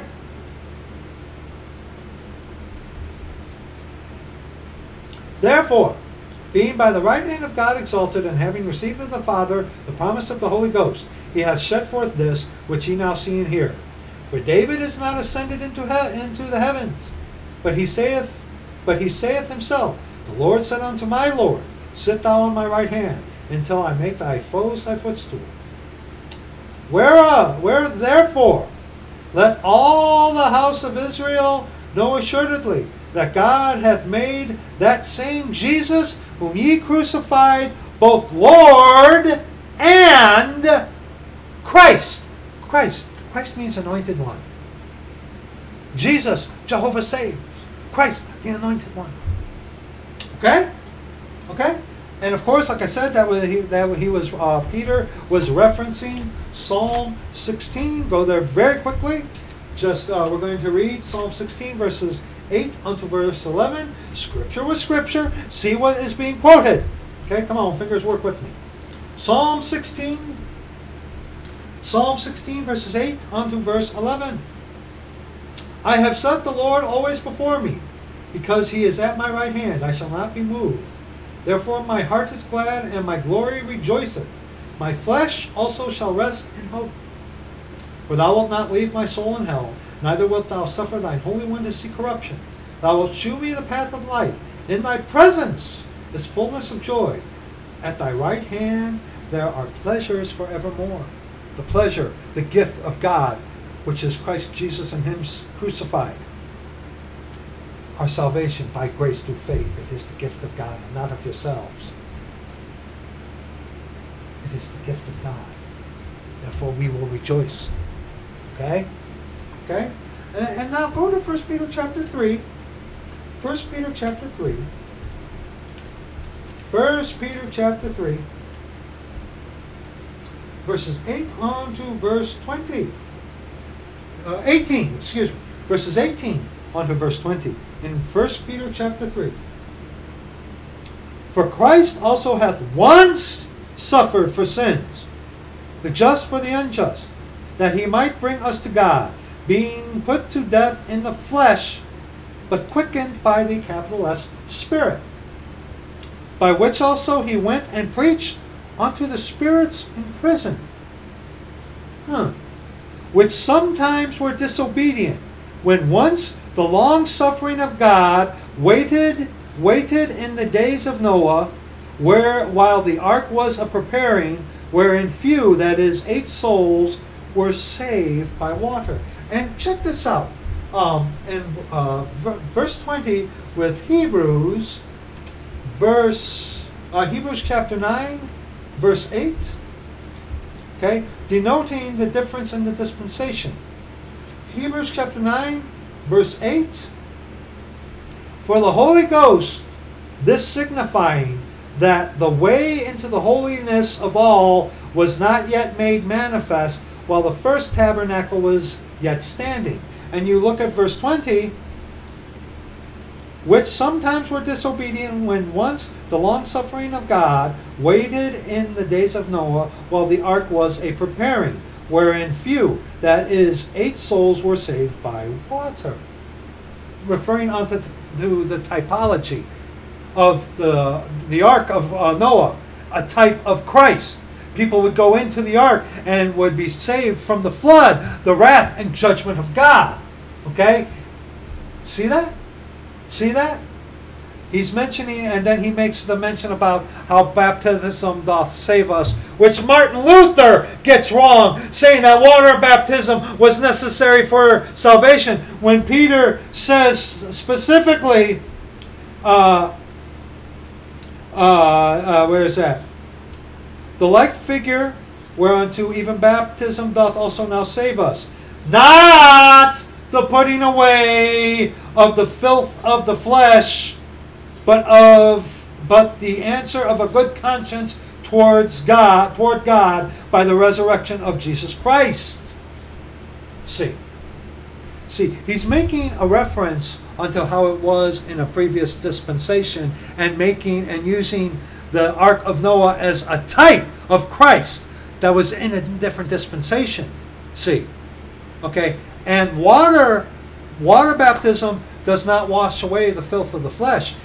It's the answer of a good conscience. It is an outward profession of an inner conversion. Why? Because the flesh, Romans chapter 7, the flesh cannot be made perfect. Okay? The flesh cannot be made perfect. It is through your flesh you sin. That's why water baptism does not save us. And even Martin Luther, your boy, got it wrong. Okay? You with me on that so far? Okay? Now, go to Luke chapter 16. Luke chapter 16. Went to hell. And heretics like Steve Anderson and the like that say that the price for our sin was paid in hell. Absolutely not. It was paid at the cross, not in hell. Okay? Luke chapter 16. Luke chapter 16. You know the story of Lazarus? Okay? He went to hell, but it said that he will not leave my soul in hell. Okay? What is that talking about? What is that talking about? Okay? And it said that he went and preached to the, and let's look at 1 Peter chapter 3 again. Okay, I left my place there. 1 Peter chapter 3 again. 1 Peter 3 again. What is that? Verse 19. By which also he went and preached unto the spirits, lowercase s, in prison. In prison. Waiting to be released to go into heaven. What are you talking about? Luke chapter 16, verses 19 on to the close of the chapter. There was a certain rich man which was clothed in purple and fine linen, and fared sumptuously every day. And there was a certain beggar named Lazarus, which was laid at his gates full of sores, and desiring to be fed with the crumbs which fell from the rich man's table. Moreover, the dogs came and licked his sores. And it came to pass that the beggar died, and was carried by the angels into Abraham's bosom. The rich man also died and was buried. And in hell he lift up his eyes, being in torments, and seeth Abraham afar off, and Lazarus in his bosom. And he cried and said, Father Abraham, have mercy on me, and send Lazarus, that he may dip the tip of his finger in water, and cool my tongue, for I am tormented in this flame. Now, very quickly, it says that the angels came and carried by the angels into Abraham's bosom. Into. Doesn't say anything about how he was carried up into Abraham's bosom. Where was Abraham's bosom? In the earth. Prove it to you. Absolutely. Hold your place there. 1 Samuel chapter 28. Abraham's bosom was where those before the perfect sacrifice for sins was made went to await the Lord to come. They were being held in a prison, so to speak. They were there waiting for the perfect sacrifice to be made, the death, burial, and resurrection. And then when he went down there to the souls in prison, okay, the souls in prison, okay, he went down to the earth, okay, to the souls in prison, those in Abraham's bosom. 1 Samuel chapter 28, come on, fingers, work with me. Verse 15. 1 Samuel 28, verse 15, very telling. You know, the witch in Endor, and the Lord allowed this to happen. And Samuel said to Saul, Samuel was already dead by this time, and was in Abraham's bosom. Prove it? Okay. And Samuel said to Saul, why hast thou disquieted me to bring me up? Not to bring him down, but to bring me up. Was Samuel in hell? No. Where was he? He was in Abraham's bosom, which was in the heart of the earth.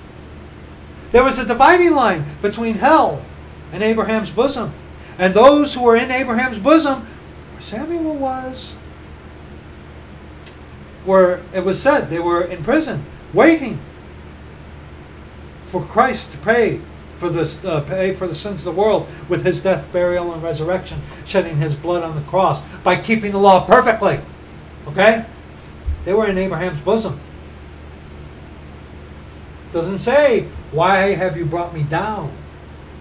Meaning coming down from heaven. Brought up. Are you to tell me that Samuel went to hell and is not in heaven right now? Yes.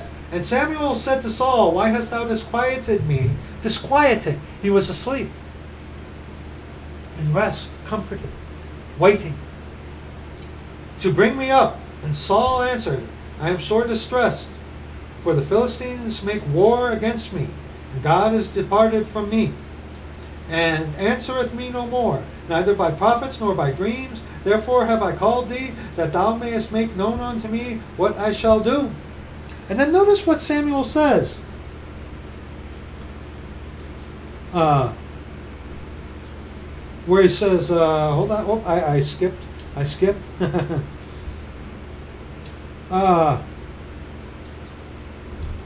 second, I've got to find this. All right, and look at verse 19. Moreover, and this is what Samuel is saying to Saul, moreover, the Lord will also deliver Israel with thee into the hand of the Philistines, and tomorrow shalt thou and thy sons be with me. The Lord also shall deliver the host of Israel into the hand of the Philistines. Now, he said he will be with me. I believe that's a reference dead in the heart of the earth. Now, was King Saul, was Samuel in Abraham's bosom? I don't know. I doubt that. But with me, in the earth. Because there was a dividing line. Hell and Abraham's bosom. Okay? Back to Luke chapter 16. Okay? Verse 24. And he cried and said, Father Abraham, have mercy on me, and send Lazarus that he may dip the tip of his finger in water and cool my tongue, for I am tormented in this flame. But Abraham said, Son, remember that thou in thy lifetime receivest thy good things, likewise Lazarus evil things. But now he is tormented. But now he is comforted, and thou art tormented. And beside all this, between us and you there is a great gulf fixed, so that they which would pass from hence to you cannot, neither can they that pass to us that would come from thence. Note that language there. Pass. Not ascend and descend. Meaning what? That they were on at the same place. I believe that Abraham's bosom was actually above while hell is lower. Okay? And there was a great gulf. But see, there again, the language would be go up. But it says pass. Pass over. Okay? So when Samuel said to Saul, tomorrow you and your sons will be with me in the earth, where Abraham's bosom was, where hell is, in the earth. And see, look at that verse. And besides all this, between us and you, there is a great gulf fixed, so that they which would pass from thence, side to side, so that they that would pass from thence, side to side, to you cannot. Neither can they pass to us, side to side, that would come from thence.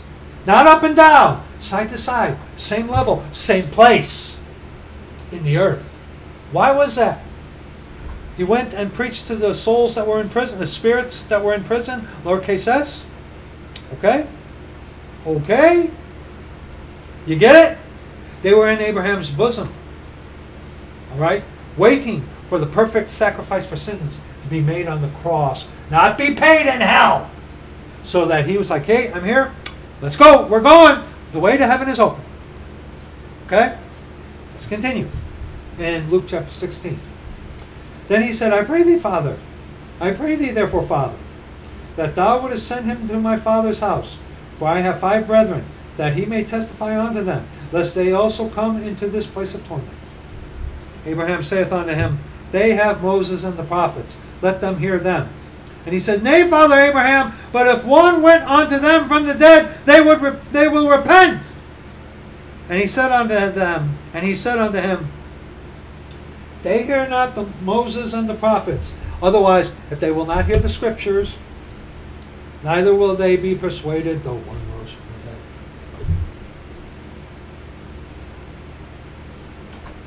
Luke chapter 23 now. Luke chapter 23, verses 39 on to verse 43. This brings up this. Paradise. People want to call Abraham's bosom paradise. Or that paradise is another name for heaven. You know, the word paradise appears only 3 times in Scripture.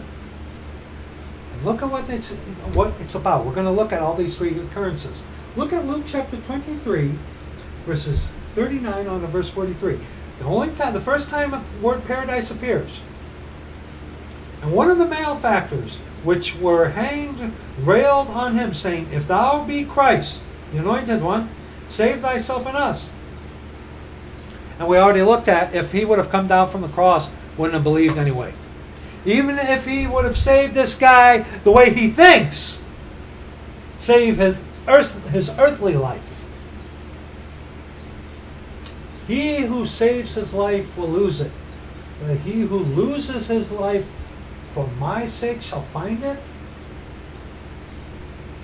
Hence, paradise. Oh, sweet. But the other answering rebuked him, saying, Dost not thou fear God, seeing thou art in the same condemnation? See, the first thief, the first malefactor, save thyself, save us! He was thinking of his earthly life. He was on the cross. He was going to die. See, this life lived in the flesh. That's what the first thief, first malefactor was all concerned about. I don't want to die! I don't want to die! But the other, I'm going to die. But where am I going to go? But the other answering rebuked him, saying, Dost not thou fear God, seeing thou art in the same condemnation? Verse 41, repentance. And we indeed justly, for we receive the due reward of our deeds. This man hath done nothing amiss. The other one just wanted to save his life. Get me down from the cross. I'm going to die. I don't want to die. The other, hey, we deserve to be here, and I'm going to die. What does he do? And he said unto Jesus, Lord, remember me when thou comest in thy kingdom.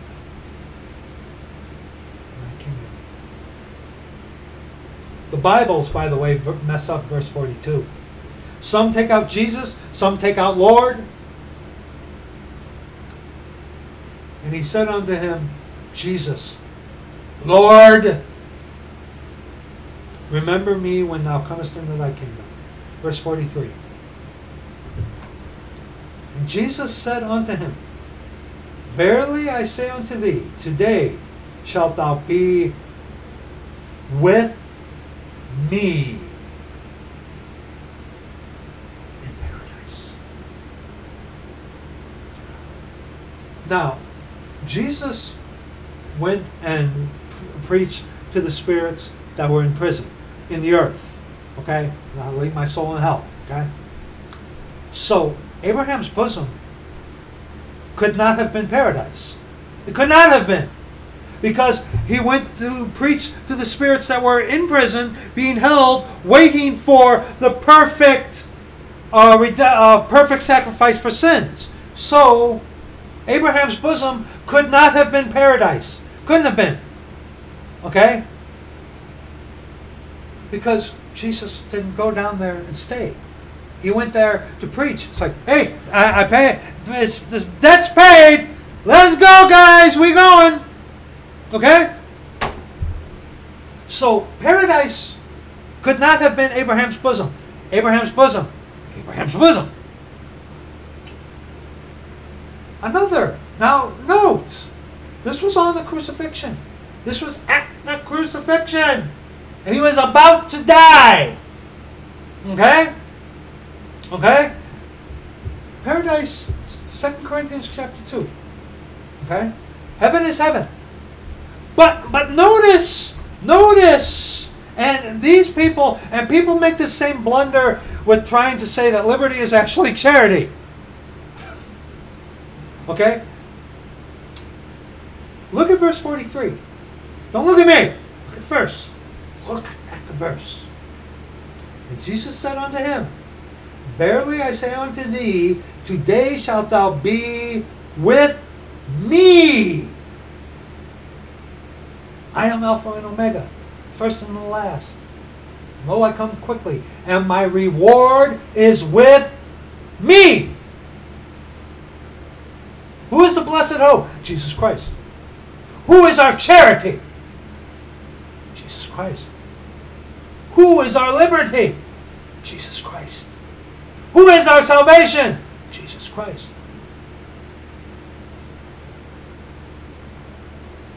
What's paradise? Thou shalt be with me. Paradise. 2 Corinthians. 2 Corinthians chapter 12. I do not believe for 1 second that paradise is another name for heaven. No. No. I believe, and I believe this is what the scriptures are teaching, that paradise is actually being in the presence of God. 2 Corinthians chapter 12, verses 1 and verse 4. It is not expedient for me, doubtless, to glory. I will come to visions and revelations of the Lord. I knew a man in Christ about 14 years ago. Whether in the body I cannot tell, or whether out of the body I cannot tell. God knoweth. Such an one caught up to the third heaven. 3 heavens. The sky, the firmament, and the third heaven where God is. The third heaven. Do you see that? The third heaven. Okay? There's the sky that we see, the firmament, the dome, and then past that, where God is, the third heaven. Okay? The scripture calls that the third heaven. How about this? Keep reading. And I knew such a man, whether in the body or out of the body, I cannot tell, God knoweth.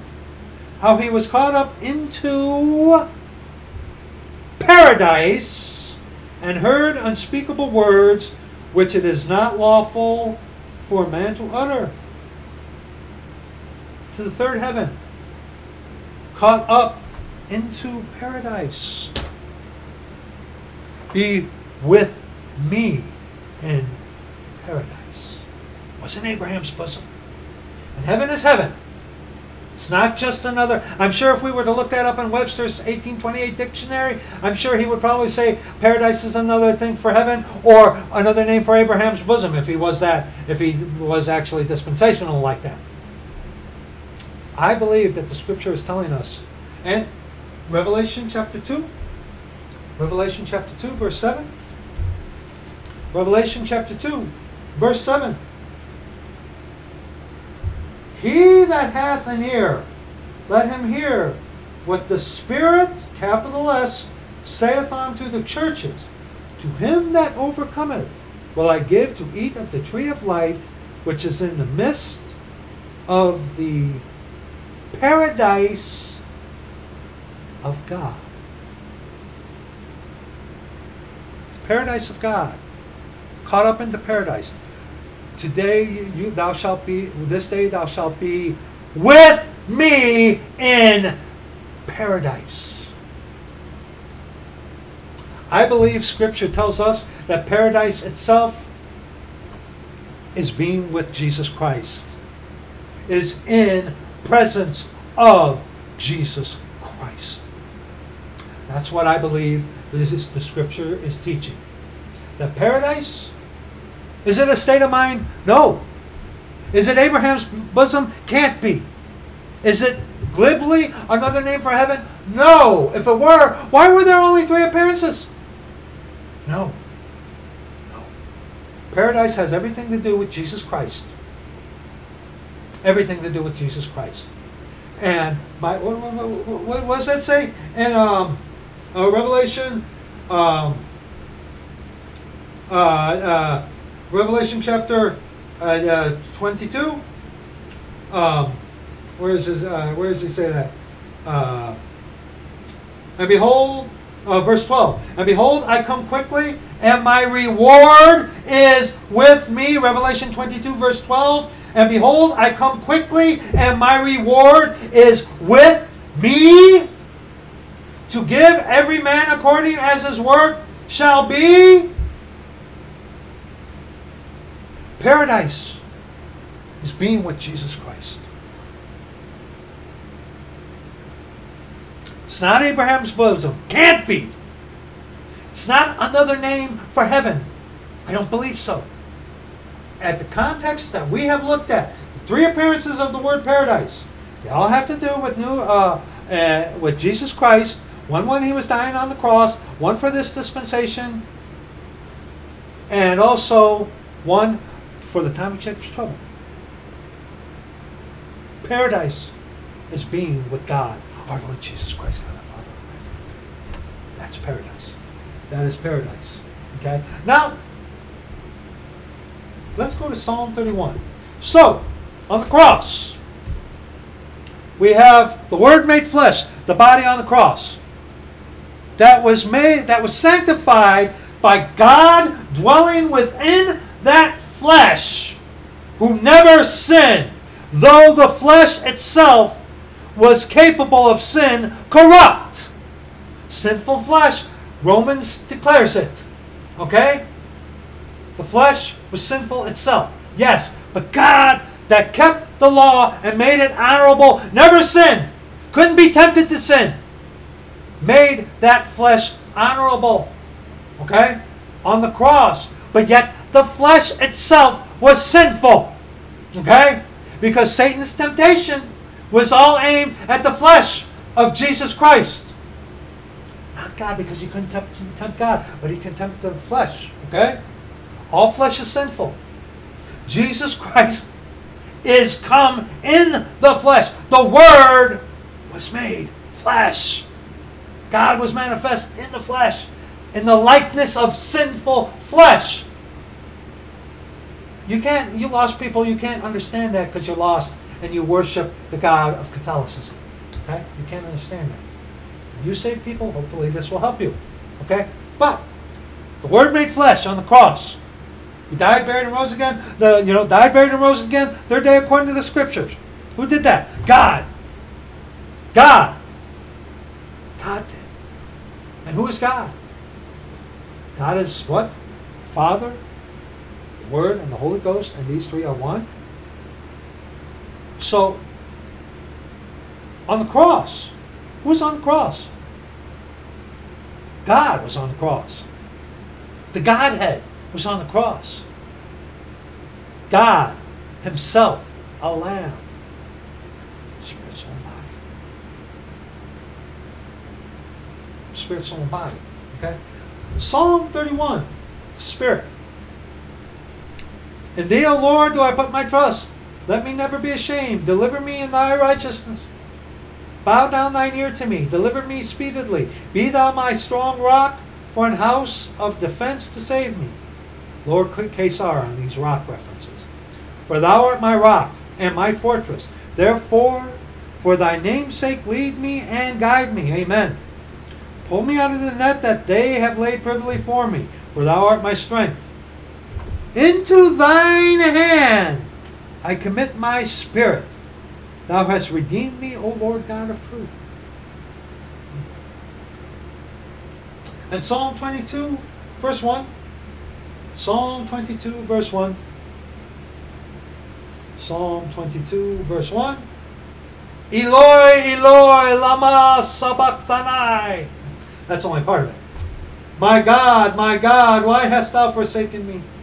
Why art thou so far from helping me and from the words of my roaring? Luke chapter 23, verse 46. Okay? Luke chapter 23, verse 46. Luke chapter 23, verse 46. Okay?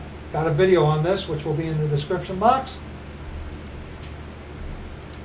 where he says, Luke chapter 23, verse 46.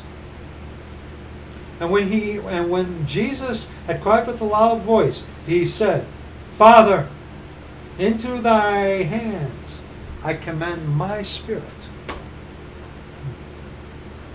My spirit. And that's a lowercase s.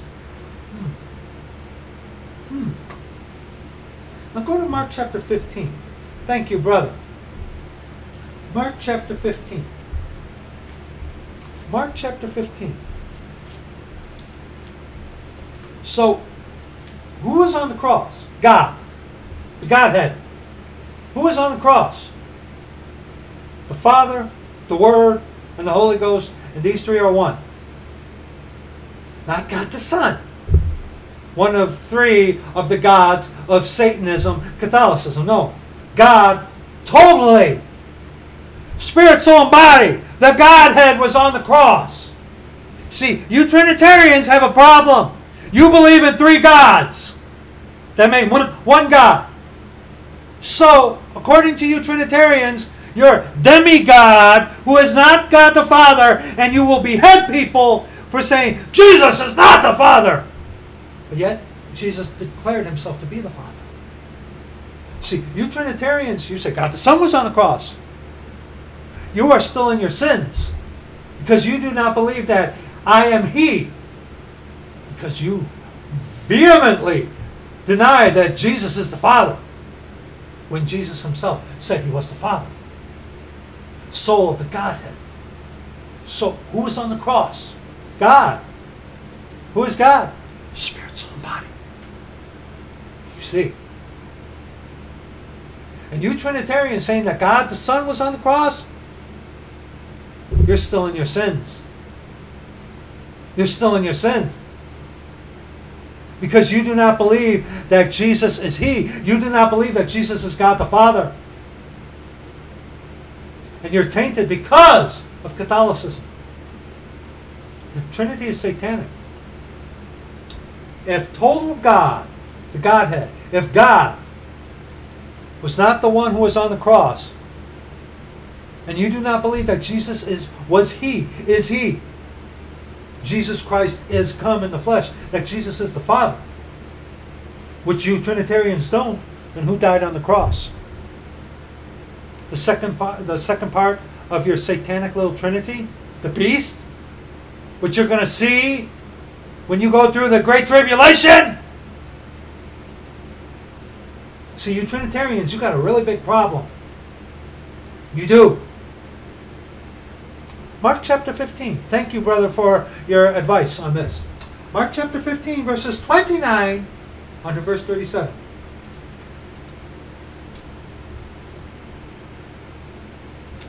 And they that passed by railed on him, wagging their heads and saying, Ah, thou that destroyest the temple and buildest it in 3 days, save thyself and come down from the cross. And even if he would have done that, these people wouldn't have believed it. They would have said he does it by the power of Beelzebub, the prince of the devils. Okay? Let's continue. Save thyself and come down from the cross. Likewise also the chief priests, mocking, said among themselves with the scribes, he saved others. Himself he cannot save. Let Christ the King of Israel descend now from the cross, that we may see and believe. And they that were crucified with him reviled him. Show me something.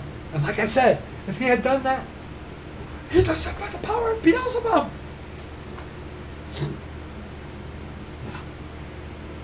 There was no getting through to these people. There are certain people that there's no getting through to. Even if Christ were to descend from the cross right in front of them, they would still not get it. There are those out there, brethren, who have crossed that line. I know of quite a few of them, unfortunately, who have gone, they're serving Satan, they're going to hell, they know it, and they preach another Jesus.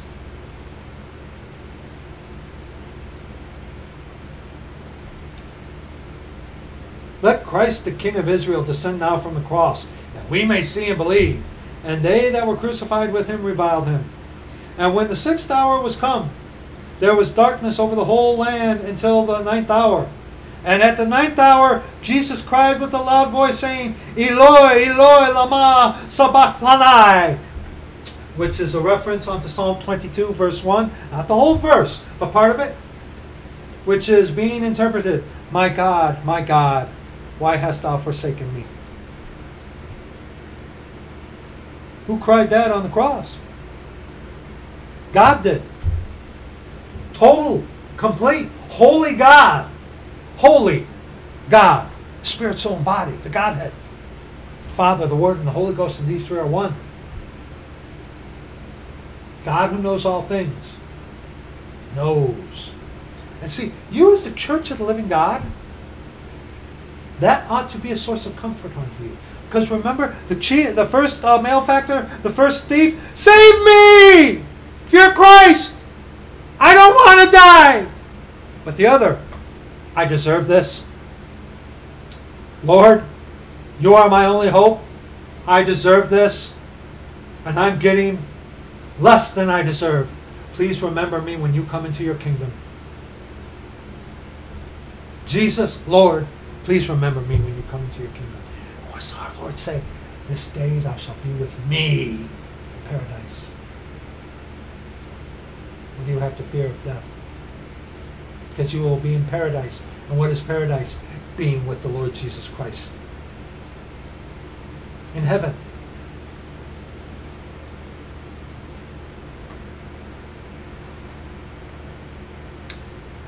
God knows what it's like to taste and face death as man.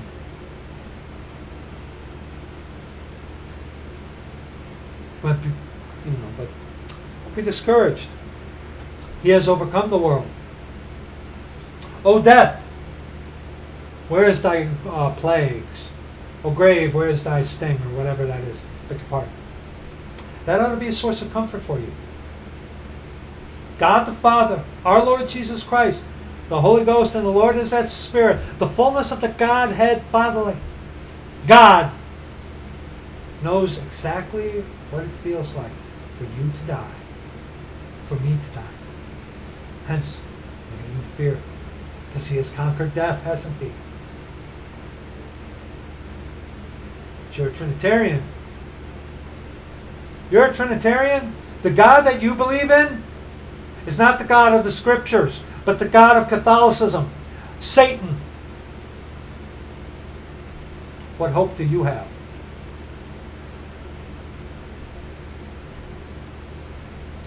Verse 35. And some of them that stood by, when they heard it, said, Behold, he calleth Elias. And one ran and filled a sponge full of vinegar, and put it on a reed, and gave him to drink, saying, Let us alone. Let us see whether Elias will come and take him down. Jesus cried with a loud voice and gave up the ghost. It was expedient for him to go away. Because unless he had gone away, the Holy Ghost wouldn't be able to be freely given to those who come to him on his terms, broken, contrite, and in fear of him, call upon his name. Do you see? The Old Testament, the Holy Ghost wasn't a permanent resident, could come and go. You read that constantly. The Spirit of the Lord left him, left Samson, left Hezekiah. Take not thy Holy Spirit from me. Psalm 51. Okay? Different dispensation. You understand? Okay? Oh, but that's me being prideful, huh? By the way, you're wicked. You need to repent. Tell that ghost to get a haircut, boy. Psalm 139. This thing about the Spirit. So, the Word made flesh on the cross. The soul, the anguish of his soul, Spirit, the soul of the Godhead. The Spirit. Who was on the cross? God. Totally, completely, perfect God. Spirit, soul, and body. The Father, the Word, and the Holy Ghost, and these three are one. God shall provide himself a lamb. Who was on the cross? God was. God was. You Trinitarians believe in three gods. Three persons make one God. And when someone says to you, Jesus Christ is the Father, how do you react? You look at that satanic image of the satanic Trinity with the two round things and the one on the bottom. That's a picture of the female matrix. It's a sex symbol.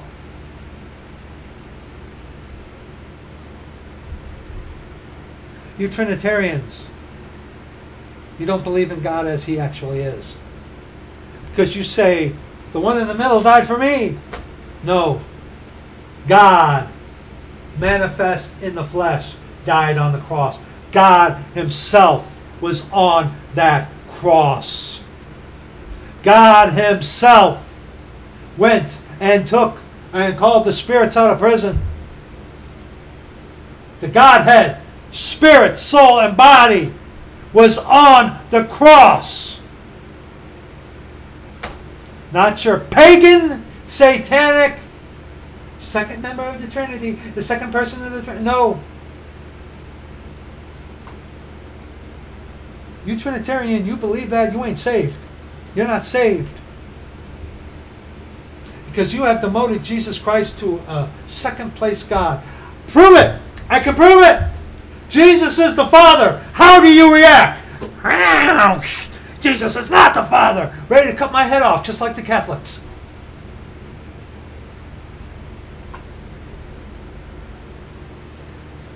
Just like the Catholics.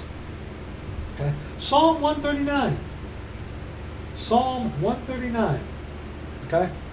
Psalm 139. About the Spirit. Verses 7 on to verse 12. Psalm 139. Verses 7 on to verse 12.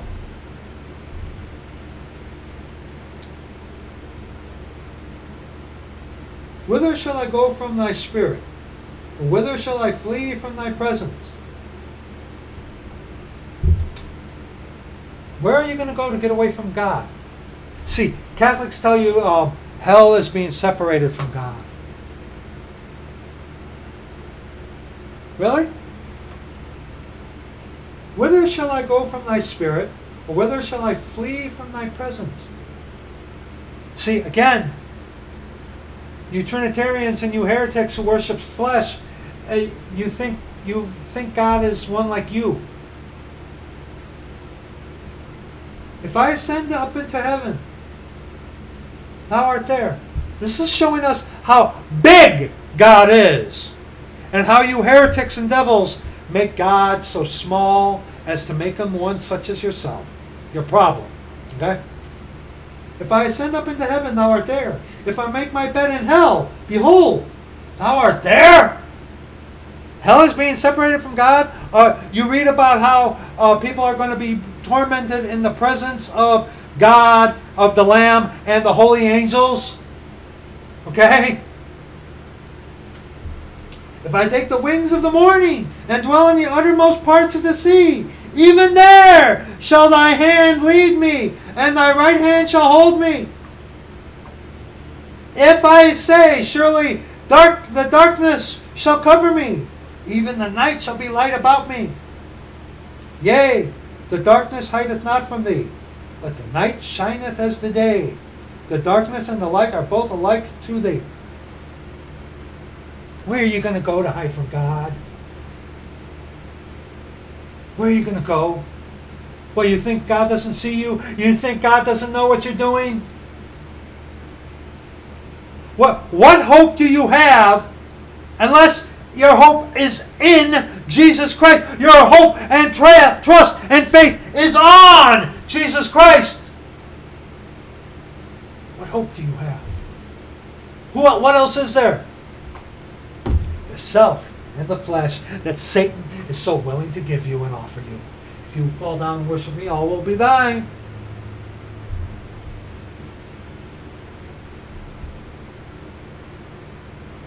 Amos chapter 9. Amos chapter 9.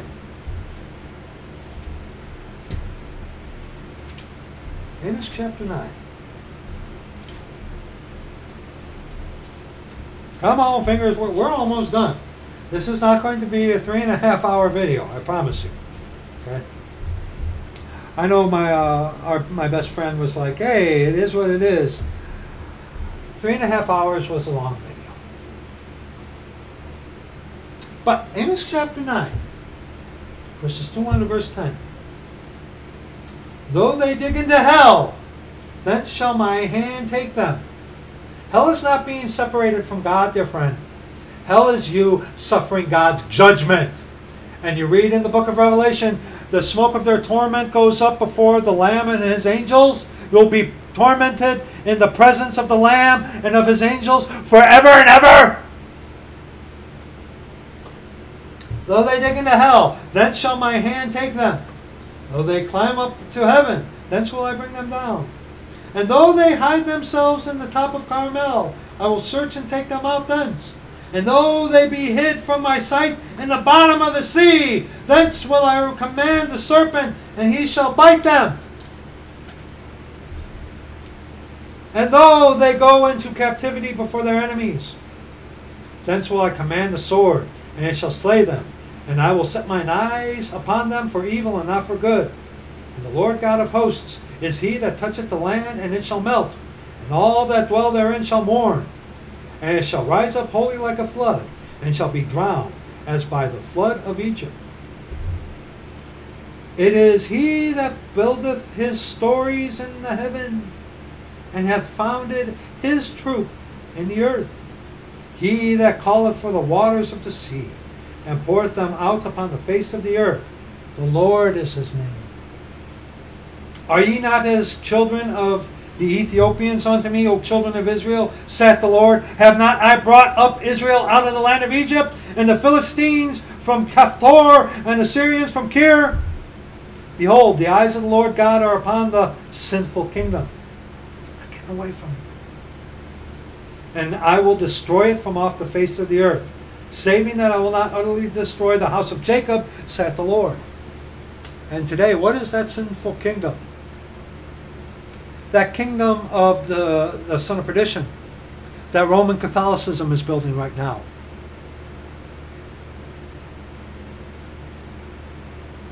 For lo, I will command, and will sift the house of Israel among all nations, like as corn is sifted in a sieve. Ye yet shall not the least grain fall upon the earth. All the sinners of my people shall die by the sword, which say, the evil shall not overtake nor prevent us.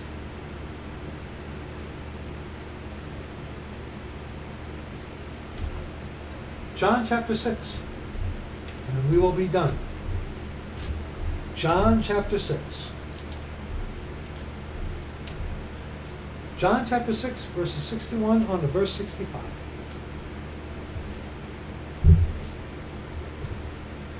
When Jesus knew in himself that his disciples murmured at it, he said unto them, Doth this offend you? What then if ye shall see the Son of Man ascend up where he was before? It is the Spirit that quickeneth, the flesh profiteth nothing. The words that I speak unto you, they are spirit, and they are life. But there are some of you that believe not. For Jesus knew from the beginning who they were that believed not, and who should betray him. And he said, Therefore said I unto you, and no man can come unto me except it were given unto him of my Father. And Acts chapter 20, thank you, brother. Acts chapter 20. Acts chapter 20.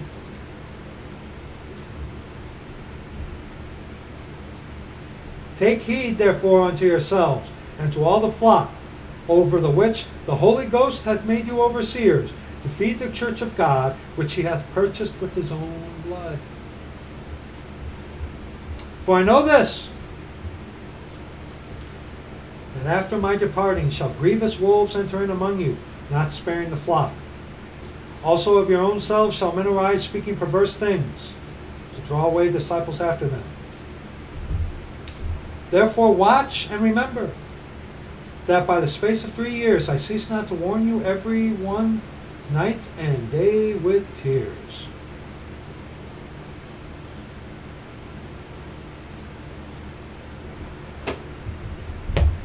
So, who was on the cross? God was on the cross. The Godhead. The Godhead. God was on the cross. What is the Godhead? What is God? The Father, the Word, and the Holy Ghost. And these three are one. Spirit, soul, and body. Spirit, soul, and body, the Godhead, was on the cross. The body, the flesh, that the Word was manifest in, the flesh died. God was on the cross, yes. God died on the cross, yes. God that was in that flesh. But who was on that cross? God. So hence, God in flesh, God in sinful flesh, who kept the law perfectly and made it honorable, never sinned, on his death was a perfect sacrifice because there was no sin in him, even though the flesh was able to sin. But God within that flesh could not sin. Hence, a perfect sacrifice. Hence, the perfect blood of God, because only God could do it, not man at his best state. So who was on the cross? God was. Not the second member of a satanic trinity. Because see, you say that. You say that it was God the Son, the second person of the three-person satanic trinity. You're still in your sins. You're not saved. Why? Because according to you Trinitarians, Jesus is not the Father. And you will cut off anyone's head who comes around saying that Jesus is the Father. And Jesus himself said he was the Father. So what, are you going to cut off his head too? That's going to be it for this video. Oh, I know this is going to stir up a whole bunch of you scumbag coadjutor devils who are useless and meaningless. I know it. But that comes with the territory. It comes with the territory. I hope this has helped some of you. And I hope this has also helped some of you to recognize and realize that the Trinity is truly satanic. Hear, O Israel, the Lord our God is one Lord, and you shall love the Lord your God with all your heart, with all your mind, with all your soul, and with all your strength. And we are made in the image of God. We have a spirit, we have a soul, we have a body. Spirit, soul, and body, the person was on that cross. Who is God? Who is God? Not the second member of a third member Trinity. Holy God was on that cross. And holy God died, buried, and rose again the third day according to the Scriptures.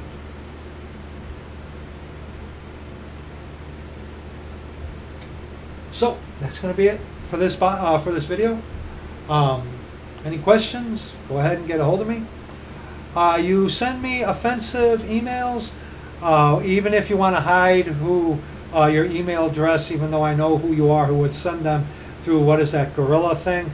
I'm still going to expose you for your wicked email, just so you know. So you know. Hopefully this will help some of you.